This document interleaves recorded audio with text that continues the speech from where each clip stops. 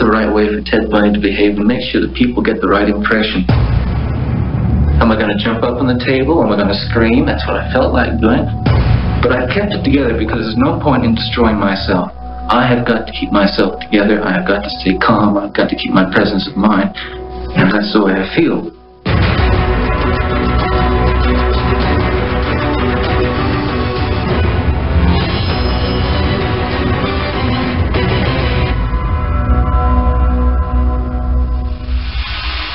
Welcome to How It Really Happened.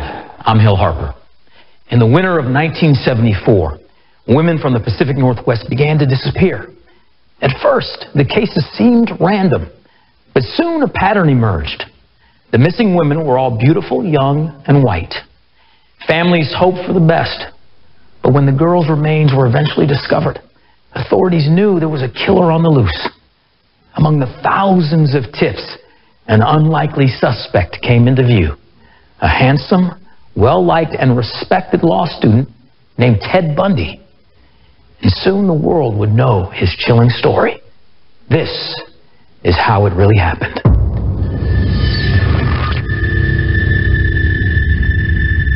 Women started going missing in intervals of about once a month. They seemed to vanish without a trace.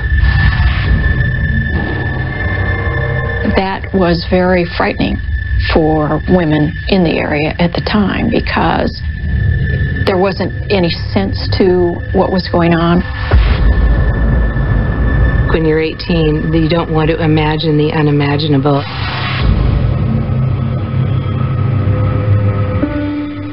My sister Sue, she was a blonde, blue-eyed, pretty girl. She had a great smile. 5'2", 104 pounds. She was a little thing. But she was so bubbly and loving. She had such an inquisitive mind. A bookworm, but she loved people. I first met Sue in 6th or 7th grade. We were cheerleaders together. She was so happy and excited to be going to college. We were ready to just get going, see what life was about and what it had to offer. She was where she wanted to be. And she was doing wonderful at school. She had made friends. Her grades were exceptional. We would write letters back and forth.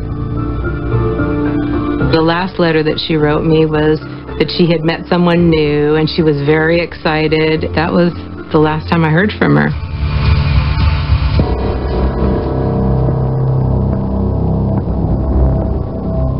Sue's roommate called and said Sue didn't come home last night.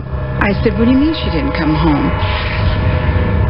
The night that she disappeared, she had gone cross campus to a meeting for next year's dorm monitors. She had put her clothes in the dryer, and she never came back. Susan Rancourt, a straight-A biology major, didn't show up to meet some friends for a movie. She was gone, and they don't know what happened. And they started searching that night. Having a dear friend who was as sweet as could be go missing and possibly have harm come to her is something you don't even really want to think about. There was an extensive search by local police for days, but very few leads. No sign of Susan. Missing persons posters yielded no information. Susan had simply disappeared. Al Pickles, the chief of police, worked with us every day. Chief Pickles searched the dorms from top to bottom. He had notified other colleges in Washington State and nearby Oregon and Idaho. Then Chief Pickles started hearing of another girl missing here and one missing there, and he really started digging into it to see what was going on. Linda Ann Healy, a 21-year-old University of Washington student, disappeared from her Seattle apartment in January of 1974. She went to the University of Washington. she had an announcing job at a radio station in Seattle. She was on the radio every morning doing the ski report 5 days a week. When she did not come on the news and do her ski report, people noticed that she was gone. And then on March 12th, Donna Manson disappeared from Evergreen State College in Olympia. She was walking across campus 1 minute, the next minute she's gone. There just was a kind of eerie erasure of these women. May 6th, the scene was repeated, this time miles south at Oregon State University in Corvallis. Kathy Parks disappeared while walking on campus that night. No trace was found. 3 weeks later, the night of May 31st, 22-year-old Brenda Ball left this Burien tavern and vanished. Brenda Ball. We knew that she lived close by to the tavern that she was missing from. Basically, we had no witnesses. Nobody saw her with anybody. Then you had Georgianne Hawkins disappear. The night of June 10th, 18-year-old Georgianne Hawkins left a fraternity to make this walk, just 90 feet down a well-lit alley back to her sorority at the University of Washington. Georgianne was never seen again. She's gone. The state of anxiety in Washington can't be overstated. Gillette. A wave of fear swept all across the state of Washington from January to July of 1974, when someone was abducting young women. It was difficult to connect the dots when you're talking about young women, similar age, somewhat similar description. Young, pretty white females, dark-haired, typically parted down the middle. Who go missing with virtually no clues. It was very important to us to try and determine whether or not there was any connection among the cases. We didn't have anything coming our way. We had the fact that they were missing and the date and time that they were missing about, but nothing to help us with the investigation. Then, in July of 1974, King County Police started investigating 2 cases involving women who had gone missing from Lake Sammamish State Park. Lake Sammamish would change everything.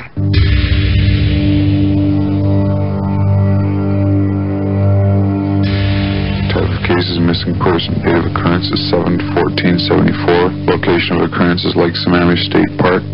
Case status is open. There were different events going on at Lake Sammamish Park and thousands of people there with their families. The first person at the park that was missing was Janice Ott. She was seen on the beach in her bikini talking to a guy, and they walked together, and she wheeled her bicycle back toward the parking lot where his car was parked, and that's the last that she was seen. And then Denise Naslund was on the beach, and she had to use the restroom, so she walked back toward the restroom and was never seen again. 19-year-old Denise Naslund and 23-year-old Janice Ott disappear on a warm summer day at Lake Sammamish. Police launched a massive search of the park, though there was no sign of the women. Once the news media broadcast information about these 2 women going missing, witnesses came forward, and the witnesses indicated that there were suspicious things. Authorities didn't know it at the time, but a girl who was only 15 years old would prove to be the key eyewitness. The news came on, and the news anchor held up 2 pictures of 2 women and started out by saying, there's 2 missing women from Lake Sammamish. And I looked at one of the pictures, and it was Janice Ott. And I really felt like I had a knot in my throat. I remember turning to my dad. I said, that girl was laying next to me on the beach, and she left with this guy. He said, well, I'm going to have to call the police department.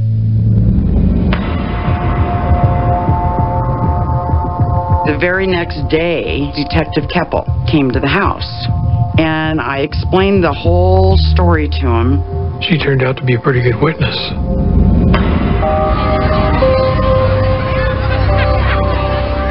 It was an absolute beautiful day.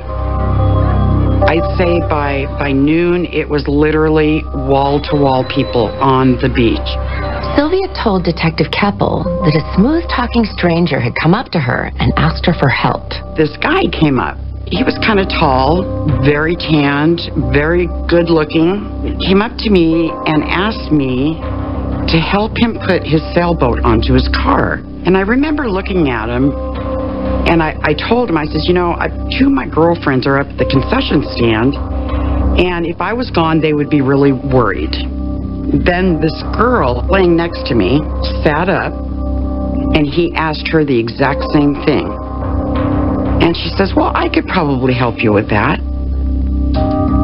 And she got up, she got dressed.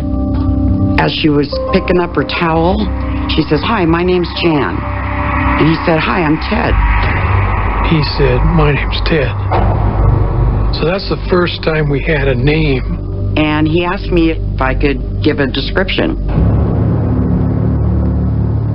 The individual was probably about 5'10", with light brown hair, somewhat curly or wavy.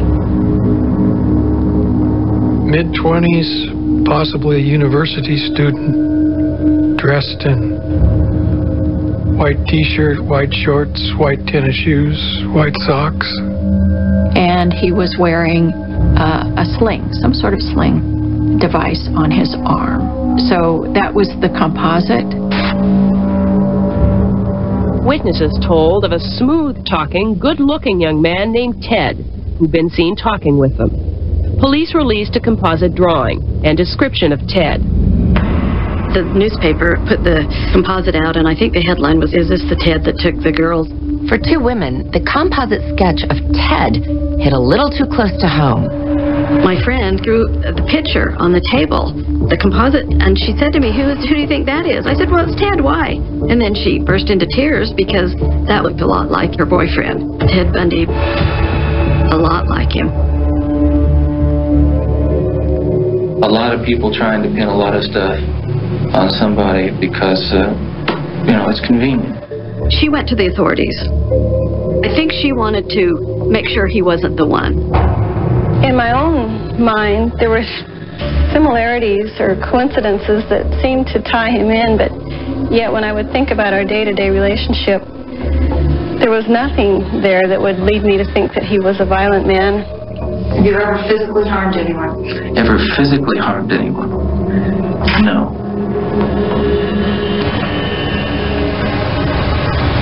Bios.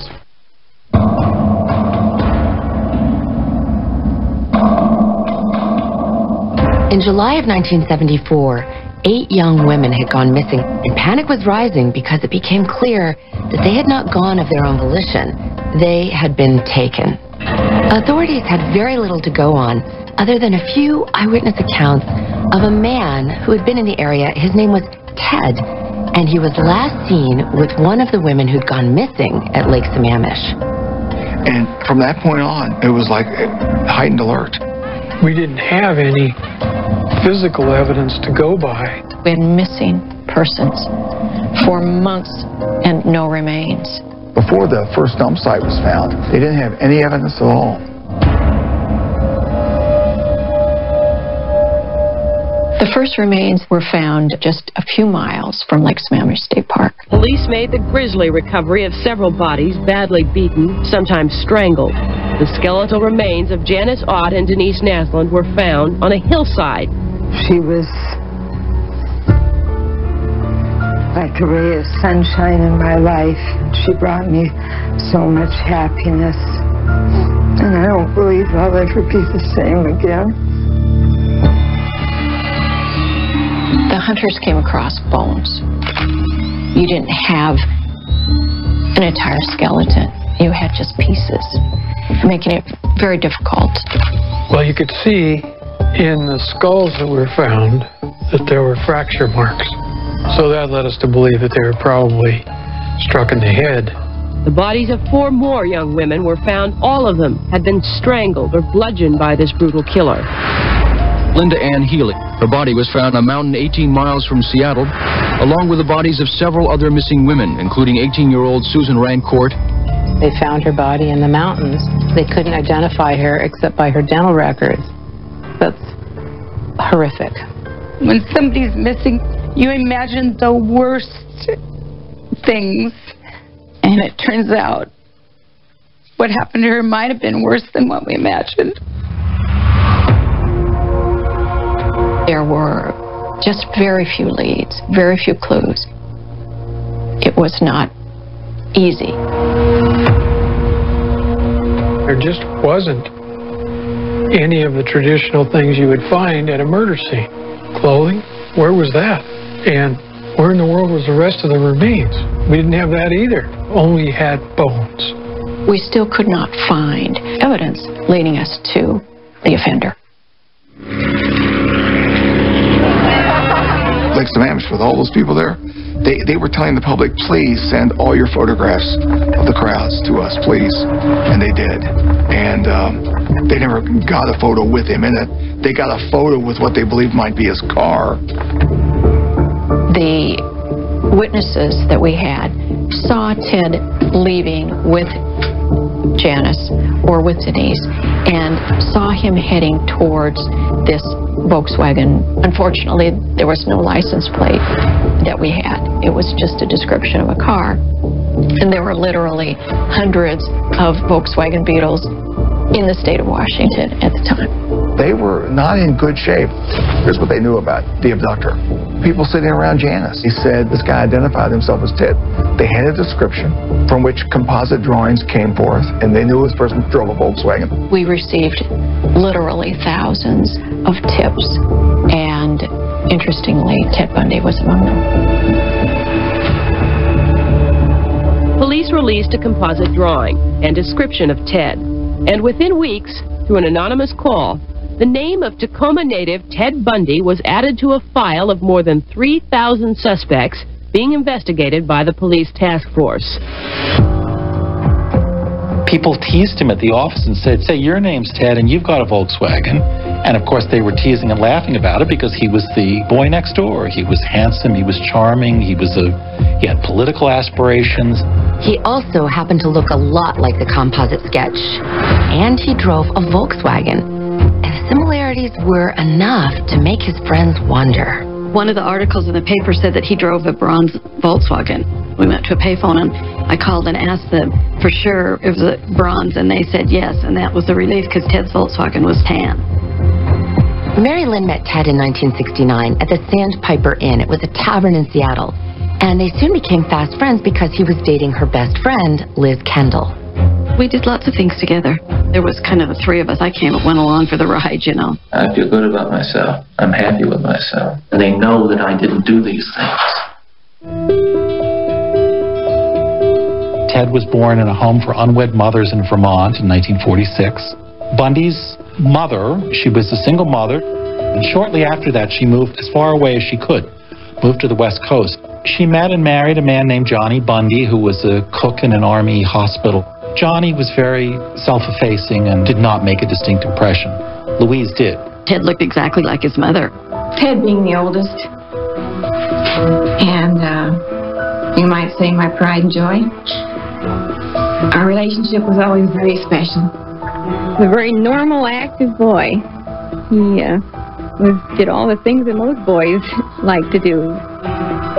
He graduated high school, 65, with about a B. And he started fall University of Puget Sound. He was smart. And I think, and he always got good grades. We had wonderful discussions. You know, I love talking to Ted because he's great, talks about politics, very well read, very analytical, all that kind of stuff. Oh yeah, you liked him. He had a bachelor's degree in psychology. He had worked in some campaigns. People liked him. He had pretty good street cred in some pretty legitimate circles. Anne Rule, who later wrote a book about Ted, had worked with him in a suicide prevention line. She was impressed with him. Ted was my partner at the crisis clinic for a little over a year, and I liked him. He was so good on the phones. He'd walk me to my car and say, Ann, lock your doors because I don't want anything to happen to you on the way home. Lots of people in the political world thought he had a future. He'd worked for Governor Dan Evans in his re-election campaign. When Dan Evans was elected, he and my friend went to the governor's ball. And I recall her saying, I felt like I was in a dream because we danced, the governor and his wife danced the first and then we danced the dream. Yeah, it was wonderful. He had a lot of influential people that liked him and believed in him. He had enrolled in the University of Utah School of Law. He was making a name for himself. It can't be our Ted because we know him. Ted Bundy, a rising star in the state Republican Party, was not considered a prime suspect. Those Washington cases remain open. By September of 1974, the murders in Washington state had stopped. But a little over 800 miles away, near Salt Lake City, Utah, women began going missing. And this was very near where Ted Bundy attended law school. Welcome back to How It Really Happened. I'm Hill Harper.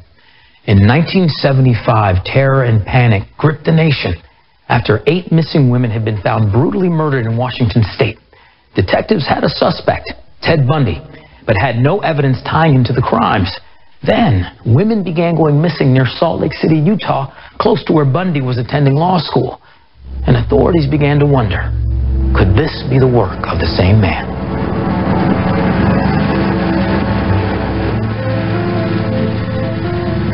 Here in the West, there are still unanswered questions in a number of murder cases. Unsolved crimes frustrate police. I was working late at KSL, and the front desk called up to the newsroom and said, there's a police chief here that wants to talk to a reporter. It was Chief Lewis Smith with the Midvale Police. He had a photo with him and said, this is my daughter, Melissa, and I think she's been abducted. I want to know that the young girls are safe on the street. I don't want another parent to go through what my wife and I went through. I don't think that's right. Melissa left her father on the night of October 18th, 1974 to meet a friend at this Midvale restaurant. They talked for a while and then Melissa left. She said for home, but she never got there. She walked home. It wasn't well lighted. And a lady, she hears a single scream pierce the night air. 3 weeks later, Debbie Kent went missing from a school auditorium when she left a school play early. Debbie was attending a play with her family at Viewmont High School on the night of November 8, 1974. She left the play early to pick up her brother at an ice rink. And the mom said, be careful, hurry back, Deb. And she got up and she walked out the doors on the western side. We're at the Kent home in Bountiful right now. What you're looking at is the porch light that's been left on for Debbie. Beacon of light, a symbol of hope. By year's end, 4 Utah women would be missing and feared dead. And just like in the state of Washington, detectives were really just hankering for clues as to who could be responsible for all of these missing women. But then police caught a break in the form of a young woman named Carol DeRange, who came to them with an almost unbelievable story of escaping the horror of being kidnapped by a really good-looking man who drove a Volkswagen. And that story would be key to solving this case.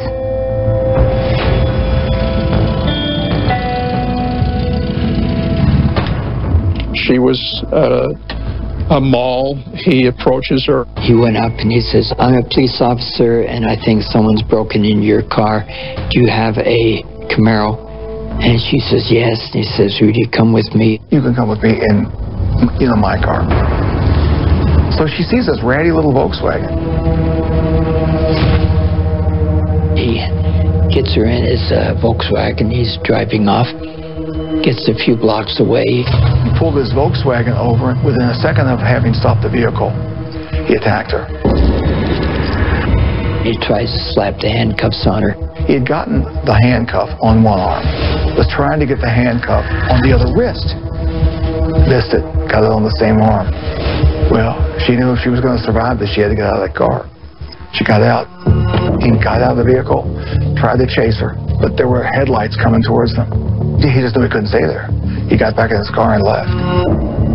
Carol Durant told her story to the police, and now they had insight into the suspect's M.O. He would try to lure women into his car, and they would never be seen again. This began to match what the Washington State Police were hearing, and it all began to come together. He was very big on using the ruse of a helpless person. At Lake Sammamish, he had an arm cast. He said to the girls, could you please come and help me load a sailboat on my car? Calling them over to a car for a helping hand, which you would normally go ahead and do if you were trusting. At Central Washington State College, where he abducted Susan Rancourt, he did a similar thing. 2 young women at Sue's college had been approached by him before. Sue, one of the young ladies, carried his books to the car. He had brown, light brown, kind of shaggy hair. I noticed that he had a sling on one arm. When he would get him in his vehicle, he would try to knock him out at that point. Then molest him, kill him, or kill him and rape him after. Those people would never, be seen again. Sue, she wasn't out looking for trouble when she was taken. He asked for help, and she would have helped him. Being helpful was her downfall. So now they had an M.O., but no person of interest. And it would be the work of an astute highway patrolman who would finally bring this depraved suspect into the light. It was late at night, about 2 in the morning, and he had stopped at this little residential area. What happened is a highway patrolman saw the vehicle, thought it was suspicious, pulled him over. It was early in the morning. I exited my car, and the officer, Hayward, had left his car and approached me. He searches his car and he finds a ski mask and some rope and an ice pick and a pair of handcuffs. They knew that somebody was out there that was, driving the Volkswagen that this Carol Durant escaped from, and with the handcuffs, said, I'll have to check into this guy. The man now in custody was Ted Bundy. In October of '75, Ted Bundy was identified in a police lineup after being arrested on kidnapping charges in Salt Lake City. He was a law student. He was a kind of a rising star. So the idea that somebody like this was the possible perpetrator, it's impossible. When it was first identified that it might be Ted Bundy, it was just total disbelief. None of us that had any remote connection with Ted could possibly believe. And yet as time went by, we realized there was more truth than there was suspicion.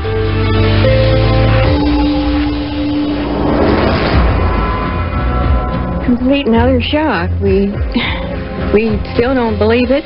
Just can't be it. Our son is the best son in the world.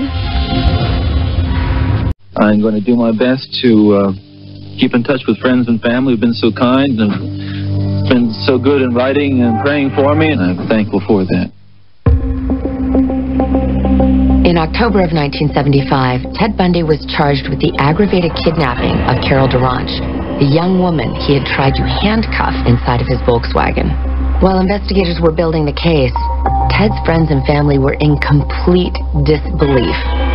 The first reports were when he was arrested in Salt Lake City. It was quite a shock when we realized it, in fact, was the same Ted Bundy.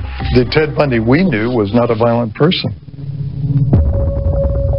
On the other hand, there were some people whom we interviewed who knew Ted that put all the things together and said, he was one strange duck. They just thought there was something odd about him. It wasn't just his behavior that was seemingly odd. It was his ever-changing appearance. I remember distinctly when they did him in a lineup, and Ted had longer hair, curly. Well, when he went up to do the lineup, he'd cut his hair very short so he'd look like everybody else. It was not only cut, but it was parted on the other side, which would create this kind of different symmetry of the face. He looked like a chameleon. He was very much different each time somebody saw him. I guess when I started putting things together, I had spoken to my father here in Utah because I was getting worried, and his words were, Mary Lynn, if he's the one, he'll do it again. Once he was arrested and his name became associated and the cops started speaking to each other, people by then were convinced that Bundy had committed these crimes in Washington. People had reported that they thought he looked like the composite, he had a Volkswagen Bug, he had left the area in 1974 after Lake Sammamish and gone to Utah. So that was a clue also, because the killings, abductions, missing people cases had stopped around the time he left the state. I mean, he fit all the parameters. And everybody's scales fell off their eyes at once, and it was simply, this is the guy. It's Bundy. We just now have to prove it. I'm not guilty. Does that include the time I stole a comic book when I was 5 years old? I am not guilty of the charges which have been filed against me. Despite the fact that he was a suspect in multiple murders, Ted was actually legally just facing one count of aggravated kidnapping. And he was given the possibility of bail, and he posted bail, and returned to Washington State before his trial in Utah. Ted was allowed to come back for the Christmas holiday. Ted knew that people were watching him, and he was infamous, really, at that point. His visit put both authorities and his girlfriend's best friend, Mary Lynn, on edge, especially when Mary Lynn found herself in Ted's company at Liz's house and then alone with him in his car. I know by now that they're investigating him, and I remember we were over at her house having dinner, and I had to go home, and she said, come on, I'll take you home, and Ted jumped in, no, let me take her, and he ended up taking me home. I could have gotten an Academy Award for the performance I put in that car, because I just talked to him like things were normal. I didn't want to be around him.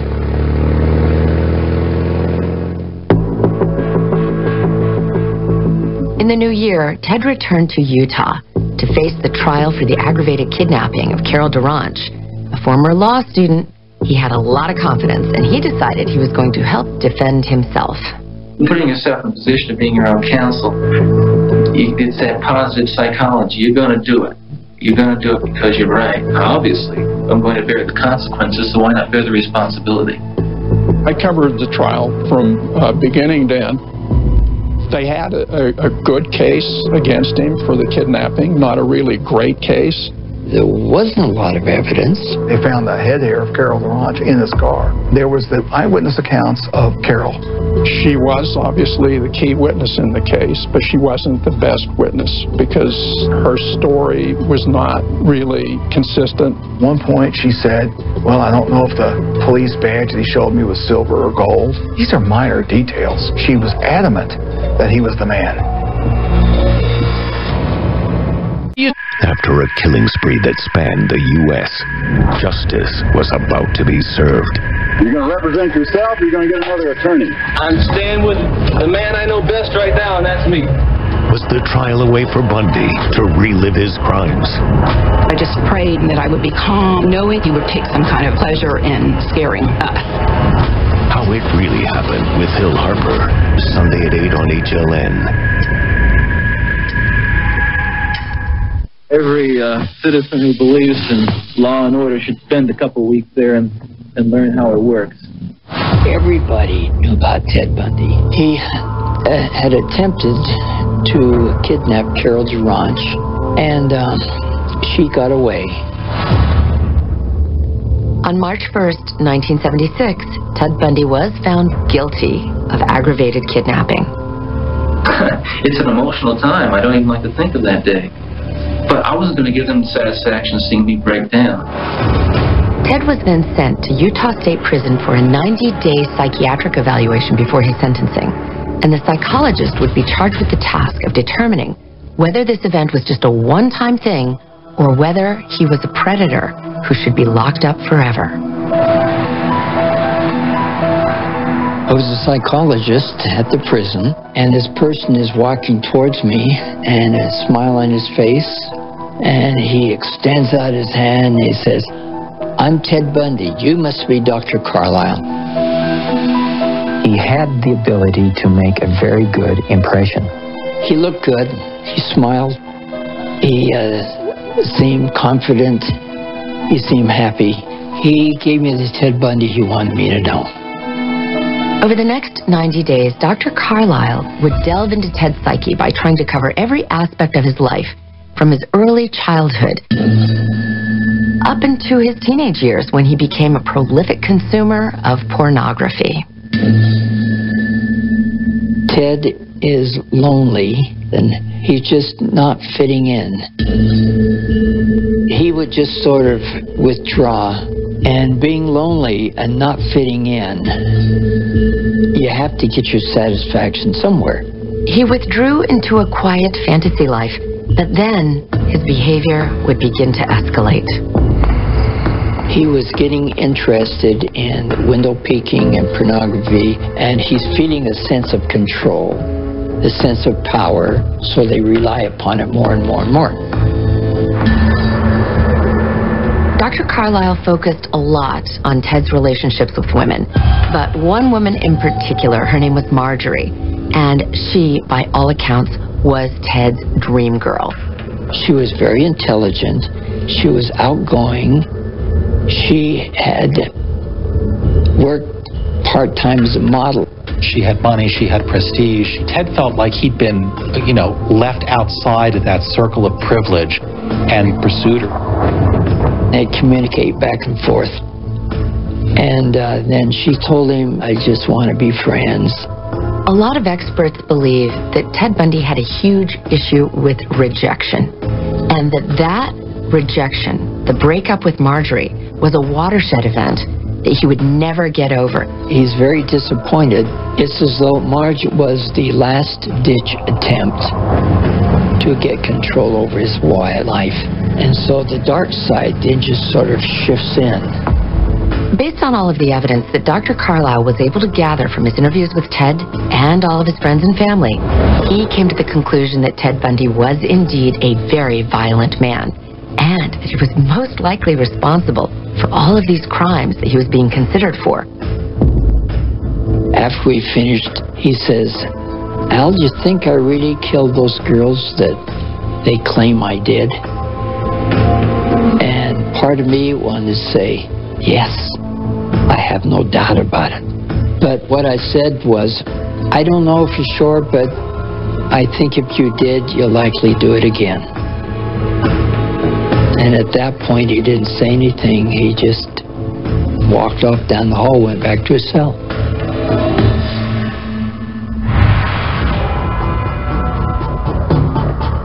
As each day went on, there was more information that came in about Ted. Eyewitness reports fitted with Bundy's description.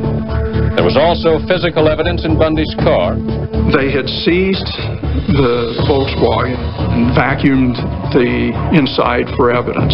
There were, I believe, pubic hair of other women, young women, in the car, which would have been the first really strong sort of smoking gun link him to these other killings. Ted's not the person we thought he was. They've got real evidence against him. Being in prison, going through a kind of hell, matures a person, and I think it's done good things for me. My only misgiving is that I might never be in a position to apply it, on the streets where I'd like to apply it. He was looking for avenues of escape. Bundy, who had been awaiting, I'd like to apply it.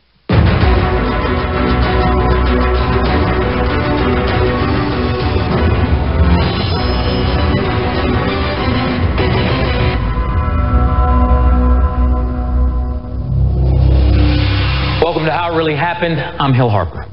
In the early 1970s, terror gripped the United States when young women began disappearing. They were were later found murdered, brutally beaten, and sexually assaulted. The main suspect in the crime seemed an unlikely one, a handsome, charming law student named Ted Bundy. When he was taken into custody on kidnapping charges, authorities and the public breathed a collective sigh of relief. But this was not the end of the Bundy story. Not even close. Here's how it really happened. From Washington State to Oregon to Utah, police have discovered a pattern of rape murders. Women started going missing. Their bodies found much later time on deserted roads in the forest. Linda Ann Healy, Denise Naslin, Janice Ann Ott, Georgianne Hawkins, and 18-year-old Susan Rancourt. We were both sobbing. And I said to my husband, I'll never see her again. And we didn't have evidence. We didn't have clues. Lake Sammamish would change everything. This guy came up, and he was kind of tall, very tanned, very good looking, and he said, "Hi, I'm Ted." So that's the first time we had a name. And they knew this person drove a Volkswagen.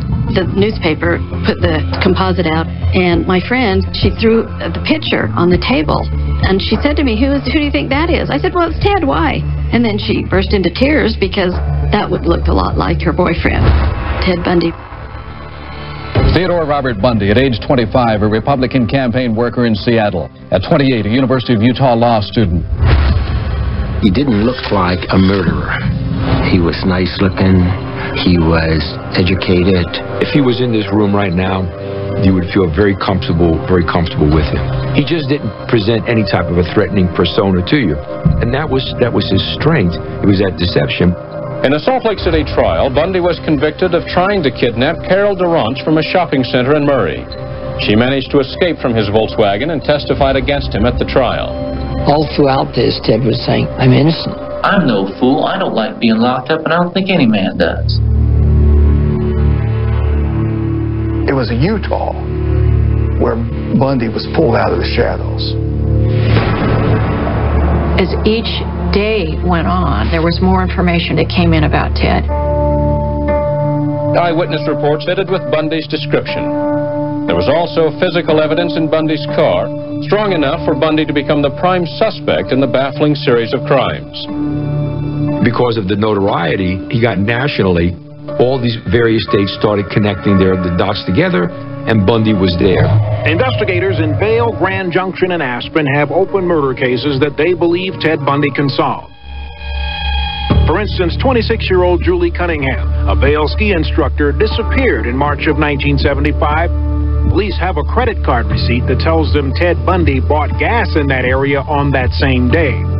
Denise Oliverson disappeared from Grand Junction in April of 1975. Police can also prove that Ted Bundy was in that area at that time.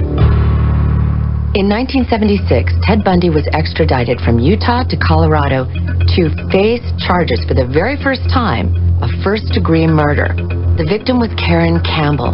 She was a nurse on vacation with her fiancé and his children. She was last seen getting onto a crowded elevator in her hotel, and they know that she got off on her floor, but she never made it to her room. Theodore Bundy is in Colorado tonight, where he will stand trial for first-degree murder. It was thought Bundy would fight extradition, but this morning he told a Utah judge he was ready to go to Colorado. Ted Bundy once again decided to act in his own defense, and the freedom this gave him played right into his plan. I get to go to the library. It's a 50-yard walk from here across the parking lot to the library. That's my fresh air. My class is graduating in about a month. In law school? I'll bet you I know more about law than any of them. There was already a trial going on there. It was one of the first celebrity trials of its kind. The French actress Claudine Langeais was charged with shooting her boyfriend, the world champion skier Spider Savage, to death. And the circus atmosphere provided a wonderful distraction for Ted Bundy. He was looking for avenues of escape. Do you ever feel like you'd like to escape? I've dreamed about flying over those fences. I've dreamed about climbing over those fences and tunneling under those fences. With every other man in there, I've dreamed about being free. Because he was acting as his own attorney, he was given access to the library, which is on the second floor. They used to keep that window open. Nice fresh air coming in. Guards started trusting him. Even after he was associated with all these crimes, and even after he'd been convicted in the Durant case, charm was his first default mode. Ted Bundy petitioned and won a motion that he wanted to be unshackled in court. So, in June 7th, 1977, Ted Bundy went to court and was allowed to be unshackled and go to the law library during a recess. It was there that he escaped. A woman walked into the courthouse and she said, is it common for people to jump out the second floor window of the courthouse? He was charismatic and they trusted him. They let him go in the library and he jumped out of the building. Bundy was alone inside when he decided to open that window and jump to 25 feet to the ground. In fact, you can still see the indentations in the grass here where he landed. Took off and got into the wilds of Colorado. We covered the escape after the fact. Roadblocks were set up within 15 minutes of Bundy's escape, and 150 men and 5 bloodhounds combed the canyons around Aspen. So far, these roadblocks have turned up no sign of Ted Bundy. They didn't take security all that seriously, and Bundy was, by all accounts, really smart, very clever. He wandered around, lost a lot of weight, was confused, ended up coming back into Aspen and sold a car. A couple of patrol officers saw what they thought was a drunk driver. And they discovered 2 things. 1, the person is not drunk, and 2, Ted Bundy was back in Aspen. So he was rearrested that night. Streets of Aspen are safe again. Suspected multiple murderer Theodore Bundy is back in custody after an absence of nearly 7 days. After he was caught, authorities were a lot more careful with Ted, but they still allowed him a lot more freedom than the other prisoners got. What the authorities didn't realize is that he was planning another escape.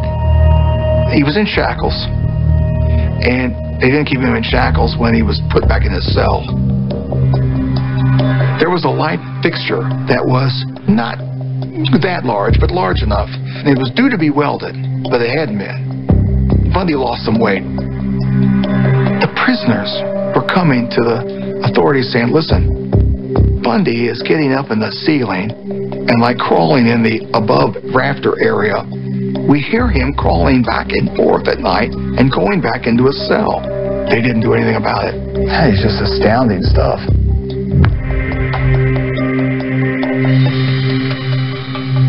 He did everything he could to avoid detection. He takes his books and stuff and he forms what is like a body, covers it. He had already said he didn't feel well, so they let him sleep. He gets up in the rafters and down into a jailer's apartment. The jailer had gone out for a movie, gets some of his clothes, puts them on, goes out into the night, and freedom once again.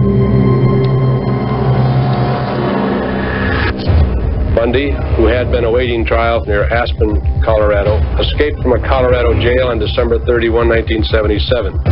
Ted Bundy was gone, and the authorities did not know where he went. Theodore Bundy is now one of the FBI's most wanted men. I woke up to being attacked. It was early in the morning of January 15th, 1978, that a killer walked into this Chi Omega sorority house at Florida State University and strangled 2 young co-eds to death, beat 2 others with a club, and then struck again. The next thing I remember, I was in the hospital.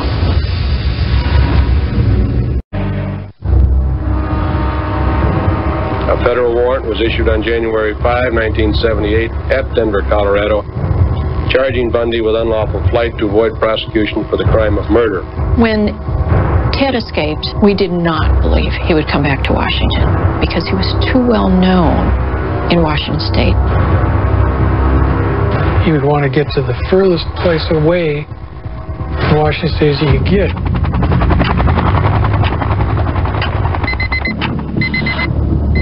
My clock radio went off early that Super Bowl Sunday morning. It was a national newscast saying 4 sorority girls had been attacked at Florida State. A killer walked into this Chi Omega sorority house. I got a call from the sheriff, Ken Casares, wanted me to meet him at the Chi Omega sorority house. We have possibly 3 or 4 deaths. We were all shocked at what occurred.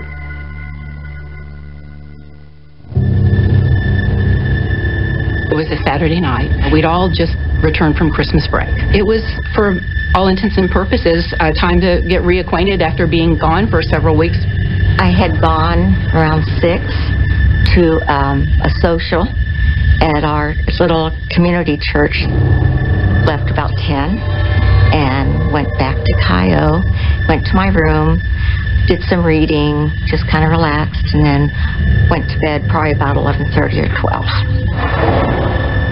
My daddy called and told me that my mother was sick. She had the flu, and would I come over and cook dinner? And my dad wanted me to spend the night, but I had a project due on Monday, so I went back to the sorority house. I had dance rehearsal that day.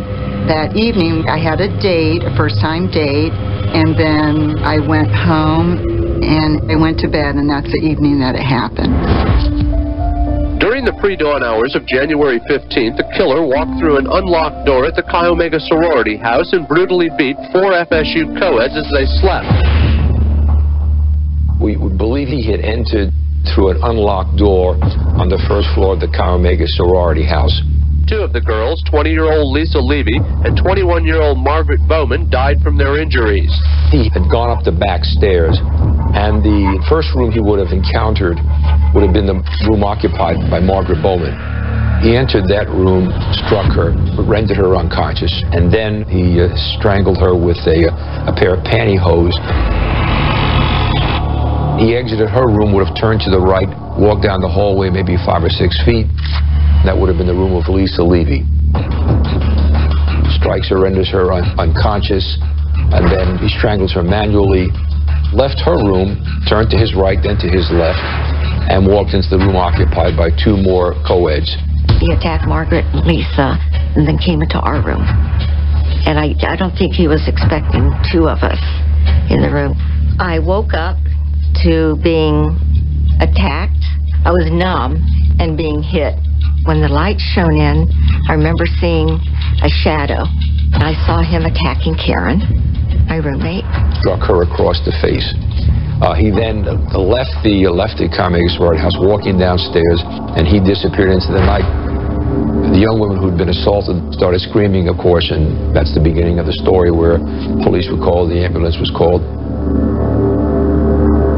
I immediately went to Lisa's room. She was not conscious, but she was still very much alive. An EMT came right behind me and grabbed me by the shoulders and pulled me away so that they could do what they needed to do.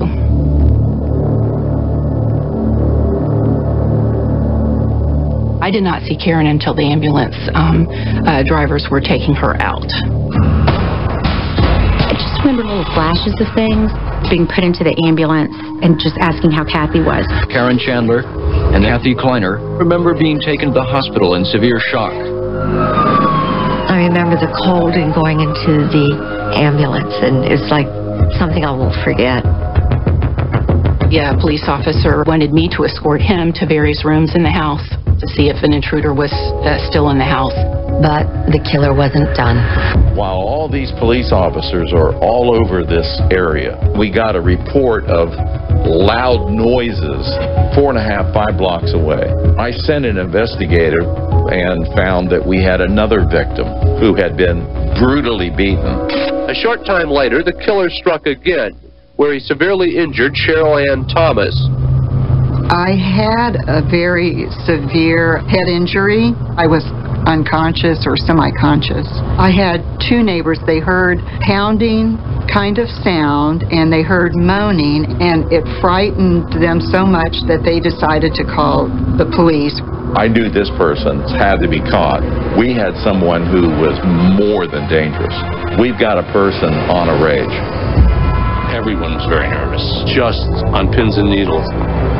She saw a man walking down the stairway. There was blood everywhere. They were calling him a raging animal.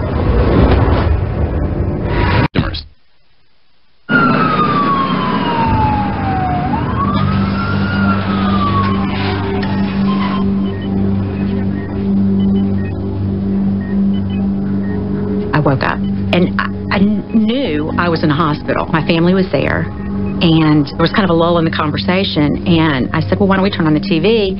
And my father said, well, before we do, there's something I need to tell you. And that's how I learned what had happened. 2 Florida State sorority sisters were strangled to death and 3 others brutally beaten with a club the morning of January 15th, 1978. Someone had come into the CAIO and attacked 2 of my sorority sisters, attacked me and Karen, and then left the sorority. The women who were murdered were 21-year-old Margaret Bowman and 20-year-old Lisa Levy. My family has lived with horror, sorrow, and pain. It's an emotional pain so deep it becomes physical. Margaret was perhaps our most stylish sister. Vivacious, had a lot of personality. Lisa was just a ball of fire, just a lot of fun, a lot of energy, and I just loved her instantly. They were outstanding women, outstanding young women with a huge life in front of them. Police were baffled, calling it the work of a deranged murderer. They were calling him a raging animal because of the way he'd gone around the corner and attacked another woman in a duplex.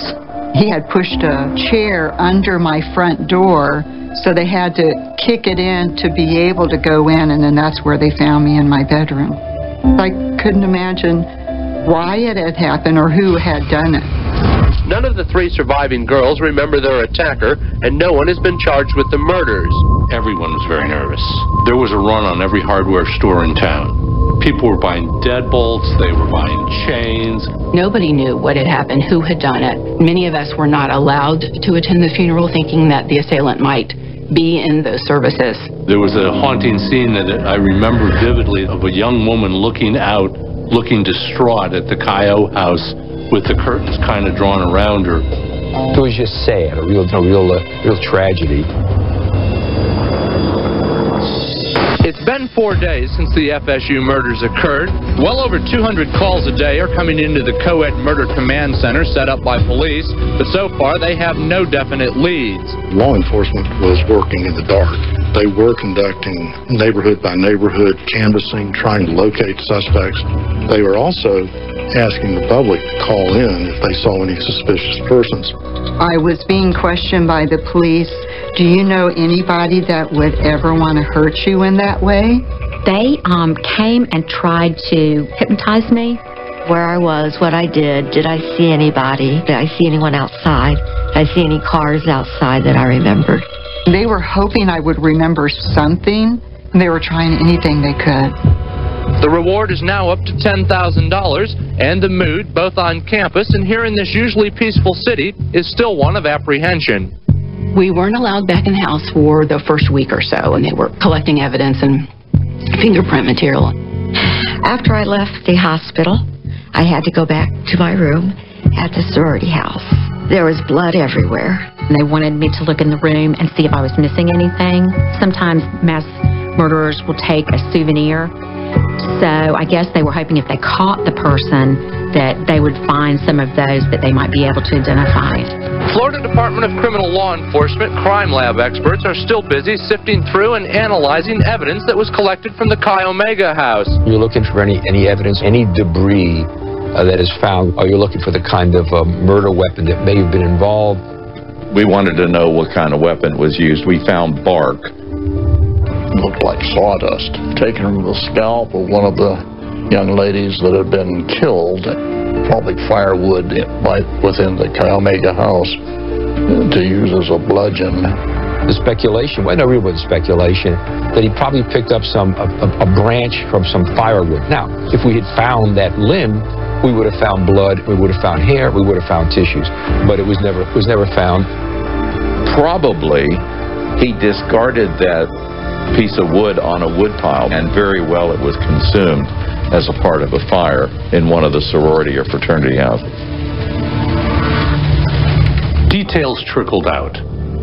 Few and far between, but details trickled out. One of the sorority sisters came home late. When she saw the man walking down the stairway, kind of looking as he was coming down, but did not see her. It's dark. He's got a hat on down over his ears. That was basically it. The fear, people were very, very panicked. They were looking for someone to be arrested, and there was tremendous pressure on law enforcement to get something done. The Chi Omega killings made national news. The investigators in Washington state thought this had to be the work of Ted Bundy.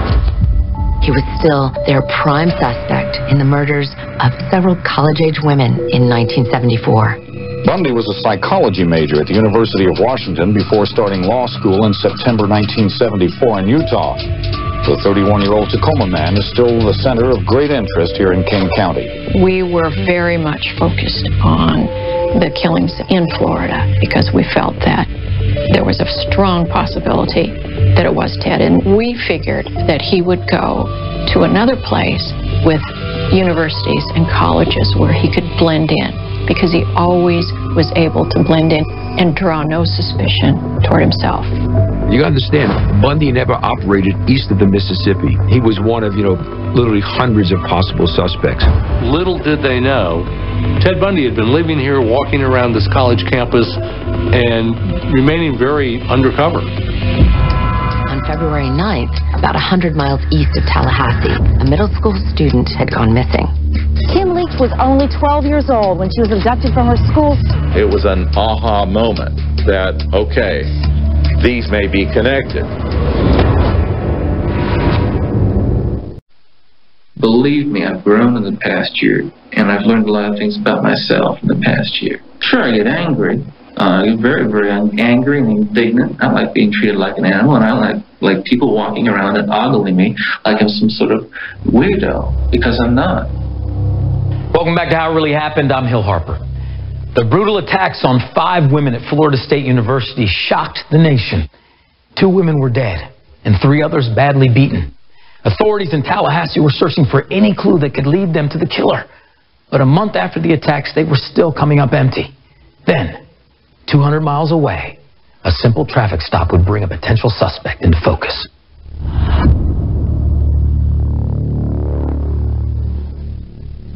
I was patrolling west side of town, and it was noted that it was a suspicious vehicle behind the building. A police officer observed the Volkswagen. As a matter of routine, I was running a check on the tag when it did come back as a stolen vehicle. The car came back stolen from Tallahassee. This time, the traffic stop was made, and when I was placing the handcuffs on him, he kicked my feet out from under me and struck me with a handcuff that had been placed on one wrist. And, of course, knocked me off my feet, and that's when it started. When the officer got to him, he jumped up, started fighting the officer, and the officer overpowered him, took him into custody. When he was arrested shortly after midnight on Wednesday, he was just considered a belligerent speeder. He first identified himself as an FSU graduate student. Late Thursday, however, a bizarre story began unfolding. They had found somebody that they thought might be connected, but they didn't know who it was. He gave a name. The name was an athlete that was well known at Florida State University. He identified himself as that person and actually looked a little bit like him. As a result of that, of course, it was put out that this star athlete from Florida State was arrested in Pensacola, whereupon we hear from him and says, I'm not in Pensacola. I don't know who it is you got out there. It's not me. We now knew that we weren't dealing with the person we thought. Who is this man? He refused to give his name to authorities and then told his arresting officer that he would probably get a promotion for nabbing him. Police now had an unknown person in custody, and they were calling him the mystery man in the Pensacola prison. And then they ran his fingerprints. At the time, fingerprints were much slower than they are now. They had to be taken, they had to be submitted, they had to be cross-referenced by the FBI. It was a slower paper process. Today, that would be instantly done. Only late last night, following FBI fingerprint identification, did Pensacola police learn they had captured one of the most wanted and, according to the FBI, most dangerous criminals in the country. Theodore Robert Bundy, 31 years of age, convicted kidnapper, escapee from prison, suspected murderer. Killings in Colorado, Utah, Oregon, and Washington. And now he is being questioned in connection with 2 murders at a sorority house at Florida State University in Tallahassee. Those murders occurred just 15 days after Bundy's New Year's Eve escape from Colorado. He was really under the radar, and nobody recognized him in Florida. The night his identity was revealed, Ted called his girlfriend Liz Kendall, and she recounted that telephone conversation with the Washington State investigators. Would you begin on February 16, 78 today and describe the telephone call that you received from Ted Bundy? He called collect. My daughter accepted the charges on it, and he said that he was in custody. And I asked him where, and he said Florida. He repeated over and over again that this was really going to be bad when it broke. It's that brick in the face moment where you're like, God, I've been so wrong about him. I think what shocked everybody was he was the mysterious stranger. He was not a grotesque human being. He was charming, in fact. And that was big news. Bundy was on the FBI's 10 most wanted list, and it was learned he was wanted for questioning in as many as 36 sex murders. Authorities also say they can place Bundy in Tallahassee in January. Bundy was living right up the street on College Avenue. Not too far from the university, not too far from Chi Omega. Bundy lived in this rooming house located less than a mile from the Chi Omega sorority. I interviewed all the people that lived in the doors next to him in the rooming house at the Oaks, and no one had anything bad to say of him. No one said they heard anything weird. He seemed very calm, and we had no reason to suspect that he could have done anything. He was polite, but very soft-spoken. He was a man of few words. You really had to say something to him to get a response. He looked very familiar to me. I swear it must have been him riding a bike by my house that I would see coming and going to my car, going to classes. I worked in the law library, and he had attended classes so frequently that many of the professors thought he was an actually enrolled student. Theodore Bundy has become a prime suspect in the Chi Omega sorority house murders. Ted Bundy's arrest made headlines, and it caught the eye of several people in Lake City, Florida, about 100 miles east of Tallahassee. There, on February 9th, a middle school student named Kimberly Leach had gone missing. Kim Leach was only 12 years old when she was abducted from her school. It was an aha moment that, okay, these may be connected. Then all we got to do now is prove this is the guy. It's Bundy. Security is extremely tight here at the Pensacola City Jail. On the second floor of this building, Ted Bundy is under constant guard. We heard that he had been arrested and that he was under suspicion for the murders and the assault on Cheryl. He became a prime suspect after he was arrested in Pensacola, driving a stolen Tallahassee car and carrying 21 stolen credit cards, many of which belonged to FSU co-eds. There was still this apprehension of, is this the right person?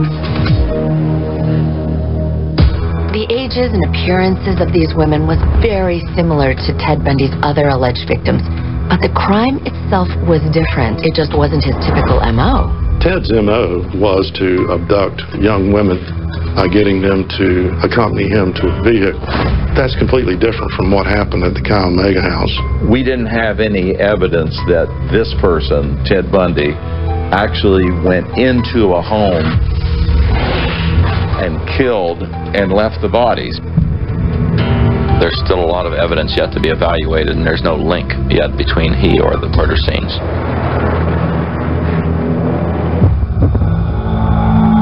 And then Kimberly Leach was abducted from her junior high school there in Lake City. We obviously now had a different set of circumstances again. My wife had just given birth to our third child, and I was headed to the hospital to visit. And I heard on the radio an announcement that a little girl had disappeared from Lake City Junior High. February 9th, Kimberly Leach left Lake City Junior High for the last time. She was a pretty little 12-year-old girl who had just been elected to the Valentine Court at her school. And on the very afternoon she got kidnapped, was going to go pick out a ball gown to wear to the ball. Patty Kalish, a classmate, was one of the last people to see Kim Leach alive, watching as she went out the school's back door to the gym where Kim had left her purse. But instead of taking the short route, Kim went around to the front where she was abducted. To actually have a 12-year-old child taken from our community, just grabbed her up and took her away.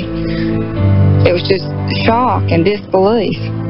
You can't imagine anything more disquieting for a small, sleepy community like Lake City, Florida. That was very traumatic and caused a massive manhunt They turned every stone possible in hopes of finding her. When the connection was made that Bundy had been in Lake City the night before Kim went missing, and it was kind of like throwing a bloody hindquarter into a tank of sharks.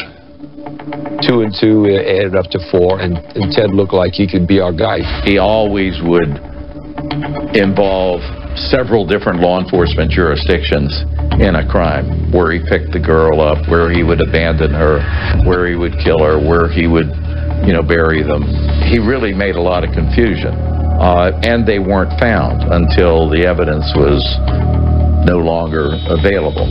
As a planner of murder, he didn't leave any stone unturned. It was like choreographed. So he was very difficult to track down. I sent investigators over to talk to him. They were hoping for a confession. They were interrogating him. I got a call, said that he's very distraught. It looks like he's on the verge of confessing. Shortly after that, he pulled himself together. And I'll tell you, as long as they attempt to keep their heads in the sand about me, there's going to be people turning up in canyons because the police there aren't willing to accept what I think they know, and they know that I didn't do these things. He was a manipulator of a superior kind. He started playing games with these investigators. They were like pawns that he would move around. He would tell them, I'm not going to talk during the daytime. Okay. I said, well, talk at night. They called me up and said, Sheriff, he won't talk unless he's near a window where he can see the full moon. Have you been able to pick up anything, any slips at all that he might have made that might have linked him to anything that he's charged with? No, he's a very careful thinker, and from what I understand from the men that have been questioning him, that he says what he wants to, and he's very careful about how he says it. He wasn't admitting to being involved or anything. It was like a challenge. He would tell me all the time, Ken, the evidence was there. You just couldn't find it. And he didn't think we were smart enough to know anything about that. So far, several hundred pieces of evidence have been analyzed by the state's Department of Criminal Law Enforcement. And then it all fell into place. It just went boom, boom, boom. If it turns out we made a mistake, that case is over with. We're finished. Do you know something? People say Ted Bundy didn't show any emotion. There must be something in there. I showed emotion. You know what people said? See, you really can get violent and angry. Ted Bundy was under arrest, suspected in both the brutal killings of the 2 sorority sisters as well as the middle school student Kimberly Leach. Police in both jurisdictions were very busy gathering the evidence that they needed to build these cases. There was a mountain of evidence that we collected. Basically, you're taking everything because you don't know what is going to be important. Technicians there have spent over 1,600 man-hours poring over teeth impressions, blood samples, clothing, and other articles. We were looking for fingerprints. We certainly found a lot of fingerprints, but we did not find his. Not only did we not have Mr. Bundy's fingerprints in the crime scenes, but Mr. Bundy lived at a rooming house here in Tallahassee. The room had been wiped clean. We really had no physical evidence that would have linked Bundy to these specific crimes at that time.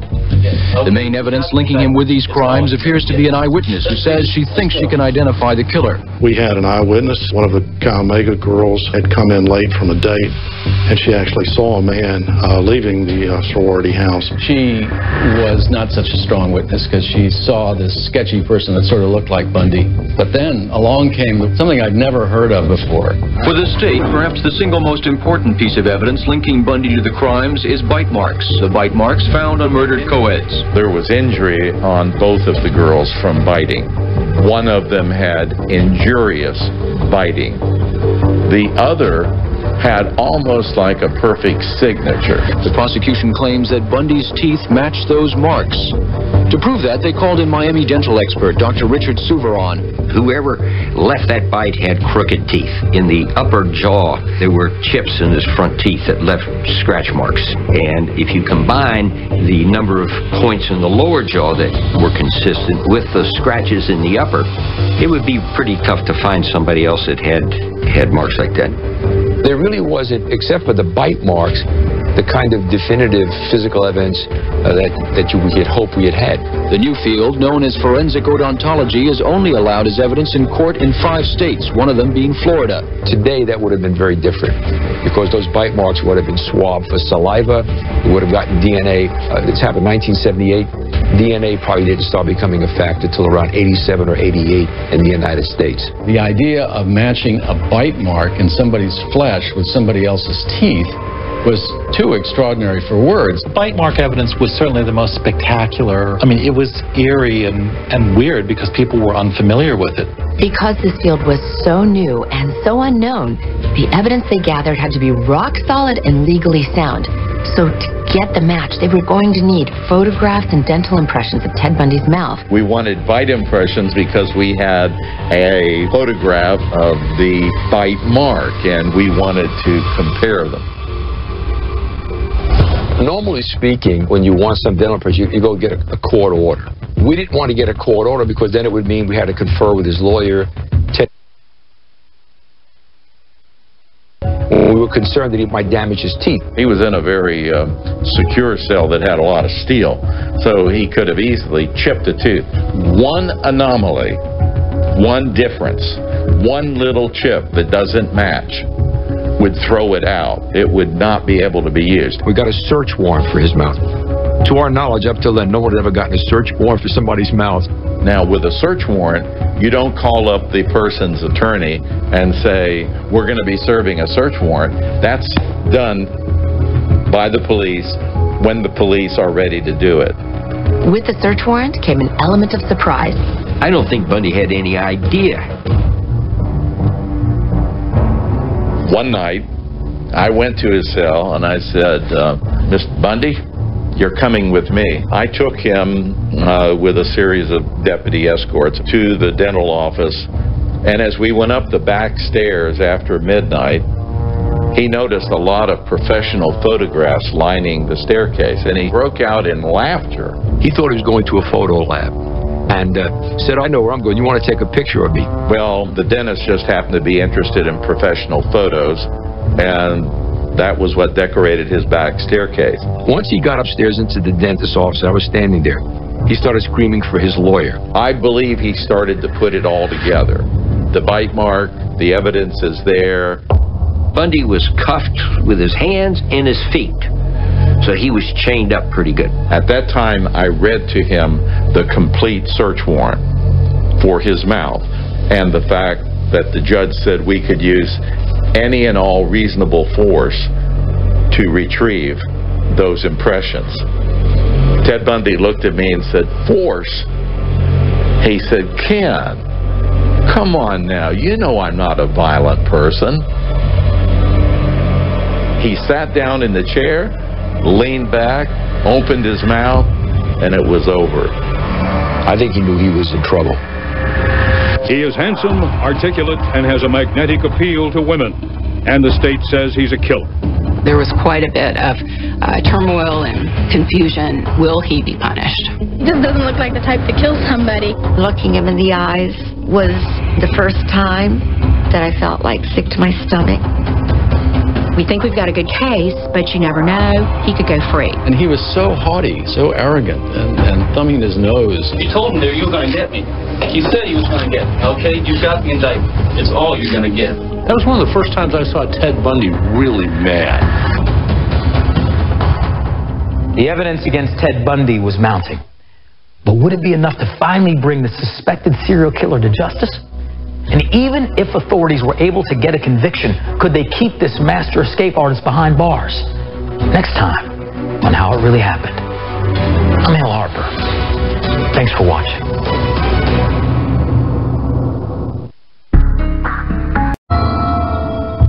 I hear Ted Bundy in so many different contexts. I stay me, okay? I've matured in the past year.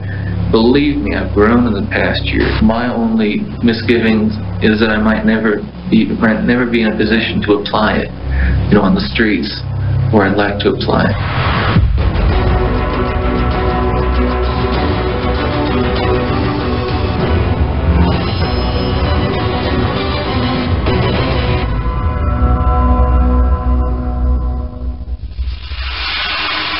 Welcome to How It Really Happened. I'm Hill Harper. Across the United States from January 1974 through February 1978, young women were disappearing and turning up dead. Their bodies found badly beaten and sexually assaulted. For years, detectives in several states searched for clues. And despite limited physical evidence, each clue led them back to one man, a law student named Ted Bundy. By the time he was captured in Florida, Bundy had been suspected in dozens of murders, including a brutal attack on a sorority house in Florida. But could investigators prove Bundy was in fact a serial killer? Here's how it really happened.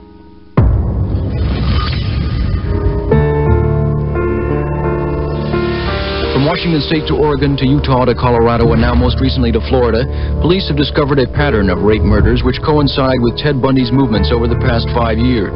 Linda Ann Healy, Denise Naslund, Janice Ann Ott, Georgianne Hawkins, and 18-year-old Susan Rancourt. When somebody's missing, you imagine the worst things, and it turns out what happened to her might have been worse than what we imagined. Some of them were never found. Others were found, beaten, raped, strangled, new. It seemed probable that all the crimes had been committed by the same man.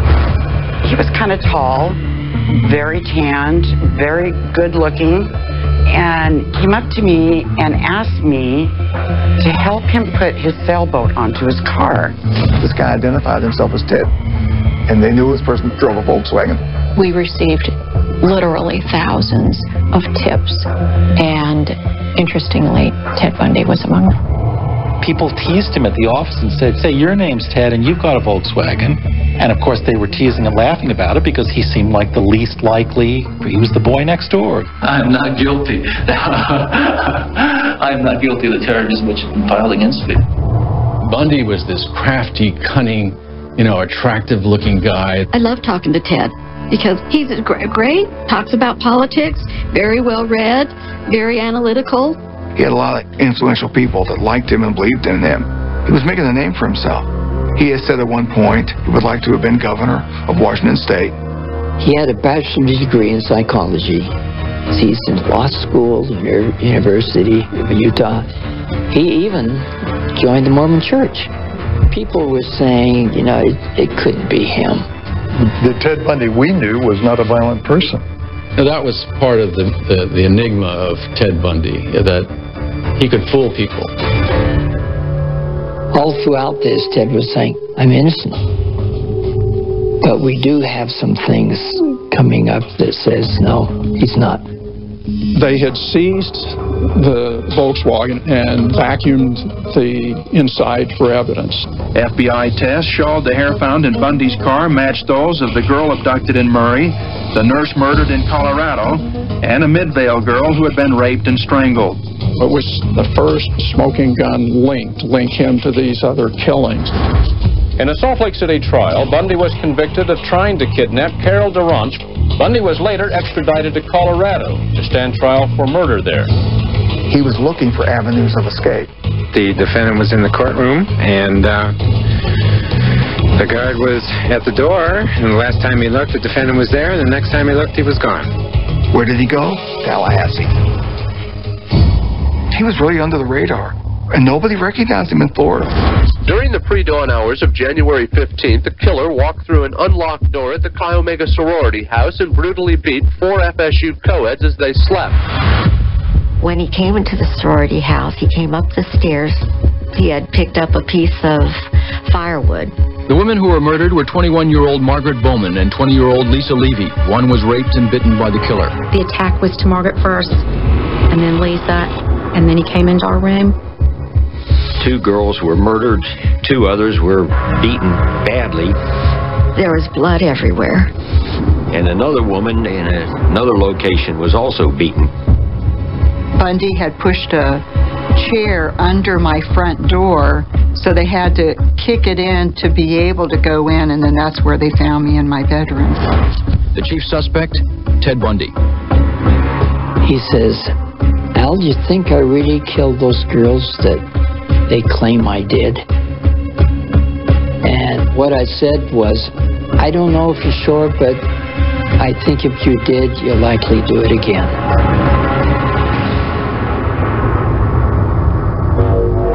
Ted Bundy was under arrest, suspected in both the brutal killings of the two sorority sisters, as well as the middle school student Kimberly Leach.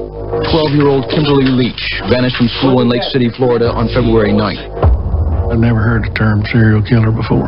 She was a pretty little 12-year-old girl who had just been elected to the Valentine court at her school.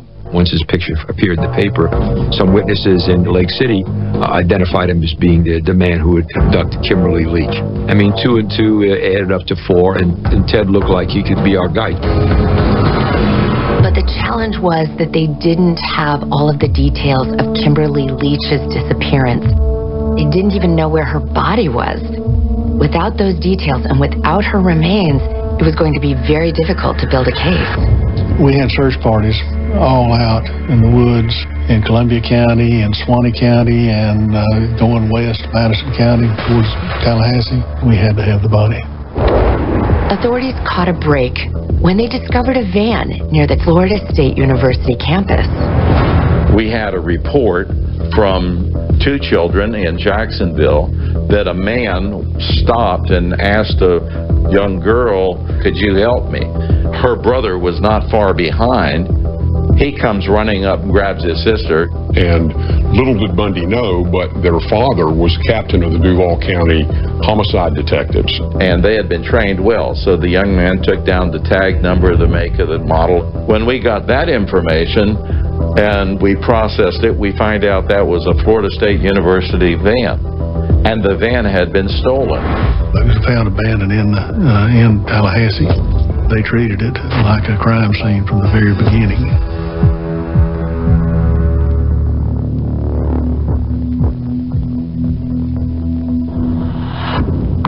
When they vacuumed out the van, what they found was pig droppings, vegetation, and dirt.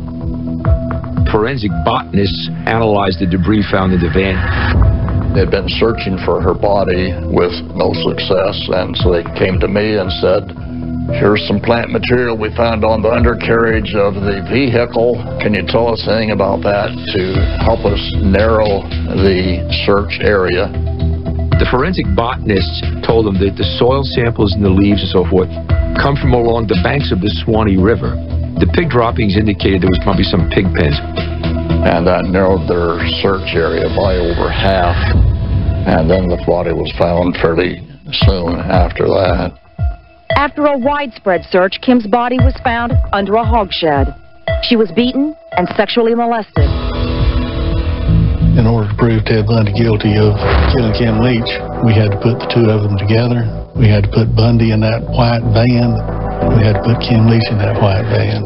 Florida Department of Criminal Law Enforcement crime lab experts are still busy sifting through and analyzing evidence. When the FSU Media Center van was recovered, in the ashtray, there were cigarettes that seemed to be crushed out in a kind of a unique twist. And in the field where Kim was ultimately found, somebody had dumped a vehicle ashtray. The theory was, well, maybe after the body was dumped, that he cleaned out the car and emptied his ashtray. The way the cigarette butts were bitten, the particular way that they had been brushed out, the same person smoked both of those piles of cigarette butts. The crime lab made the case for us, there was no doubt about it. The van had an unusual shag carpet in the back, on the floorboard of the van. There was these unbelievable cross transfers from the carpet to her clothing recovered at the crime scene. And there was fiber from Bundy's clothing that was found at the dump site and found it on the carpet in the van. What are the odds that could happen just as a matter of coincidence if he were not, in fact, the perpetrator? Kimberly Leach vanished February 9th. Her body was found on April 7th. There seemed to be a pretty massive trauma to her throat area and bleeding. Eyewitness News has learned the prosecution has evidence linking Bundy with a knife that could have killed Kimberly Leach. 2 price stickers, one on top of the other, were found inside the white van. They were traced to this hunting supply store on Jacksonville's west side. The proprietor picked Bundy out as having purchased that knife the day before that he kidnapped Kim. There was just one inescapable conclusion, and that was that Bundy was responsible for Kim's death and abduction.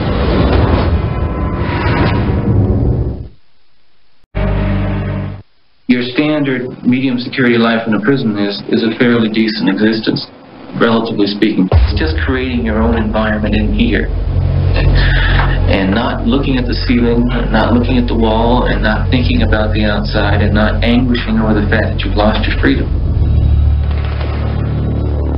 We didn't get the murder indictment until we knew we had good evidence. The local newspaper sent their attorney to my office and said they wanted to be present when he was informed of the charges. They wanted to see the expression on his face. Step out, Mr. Bundy. When he was taken out of his cell, he had no idea why. He came down, the elevator door opened, and he saw a camera there, but he had no idea. Step out, Mr. Bundy.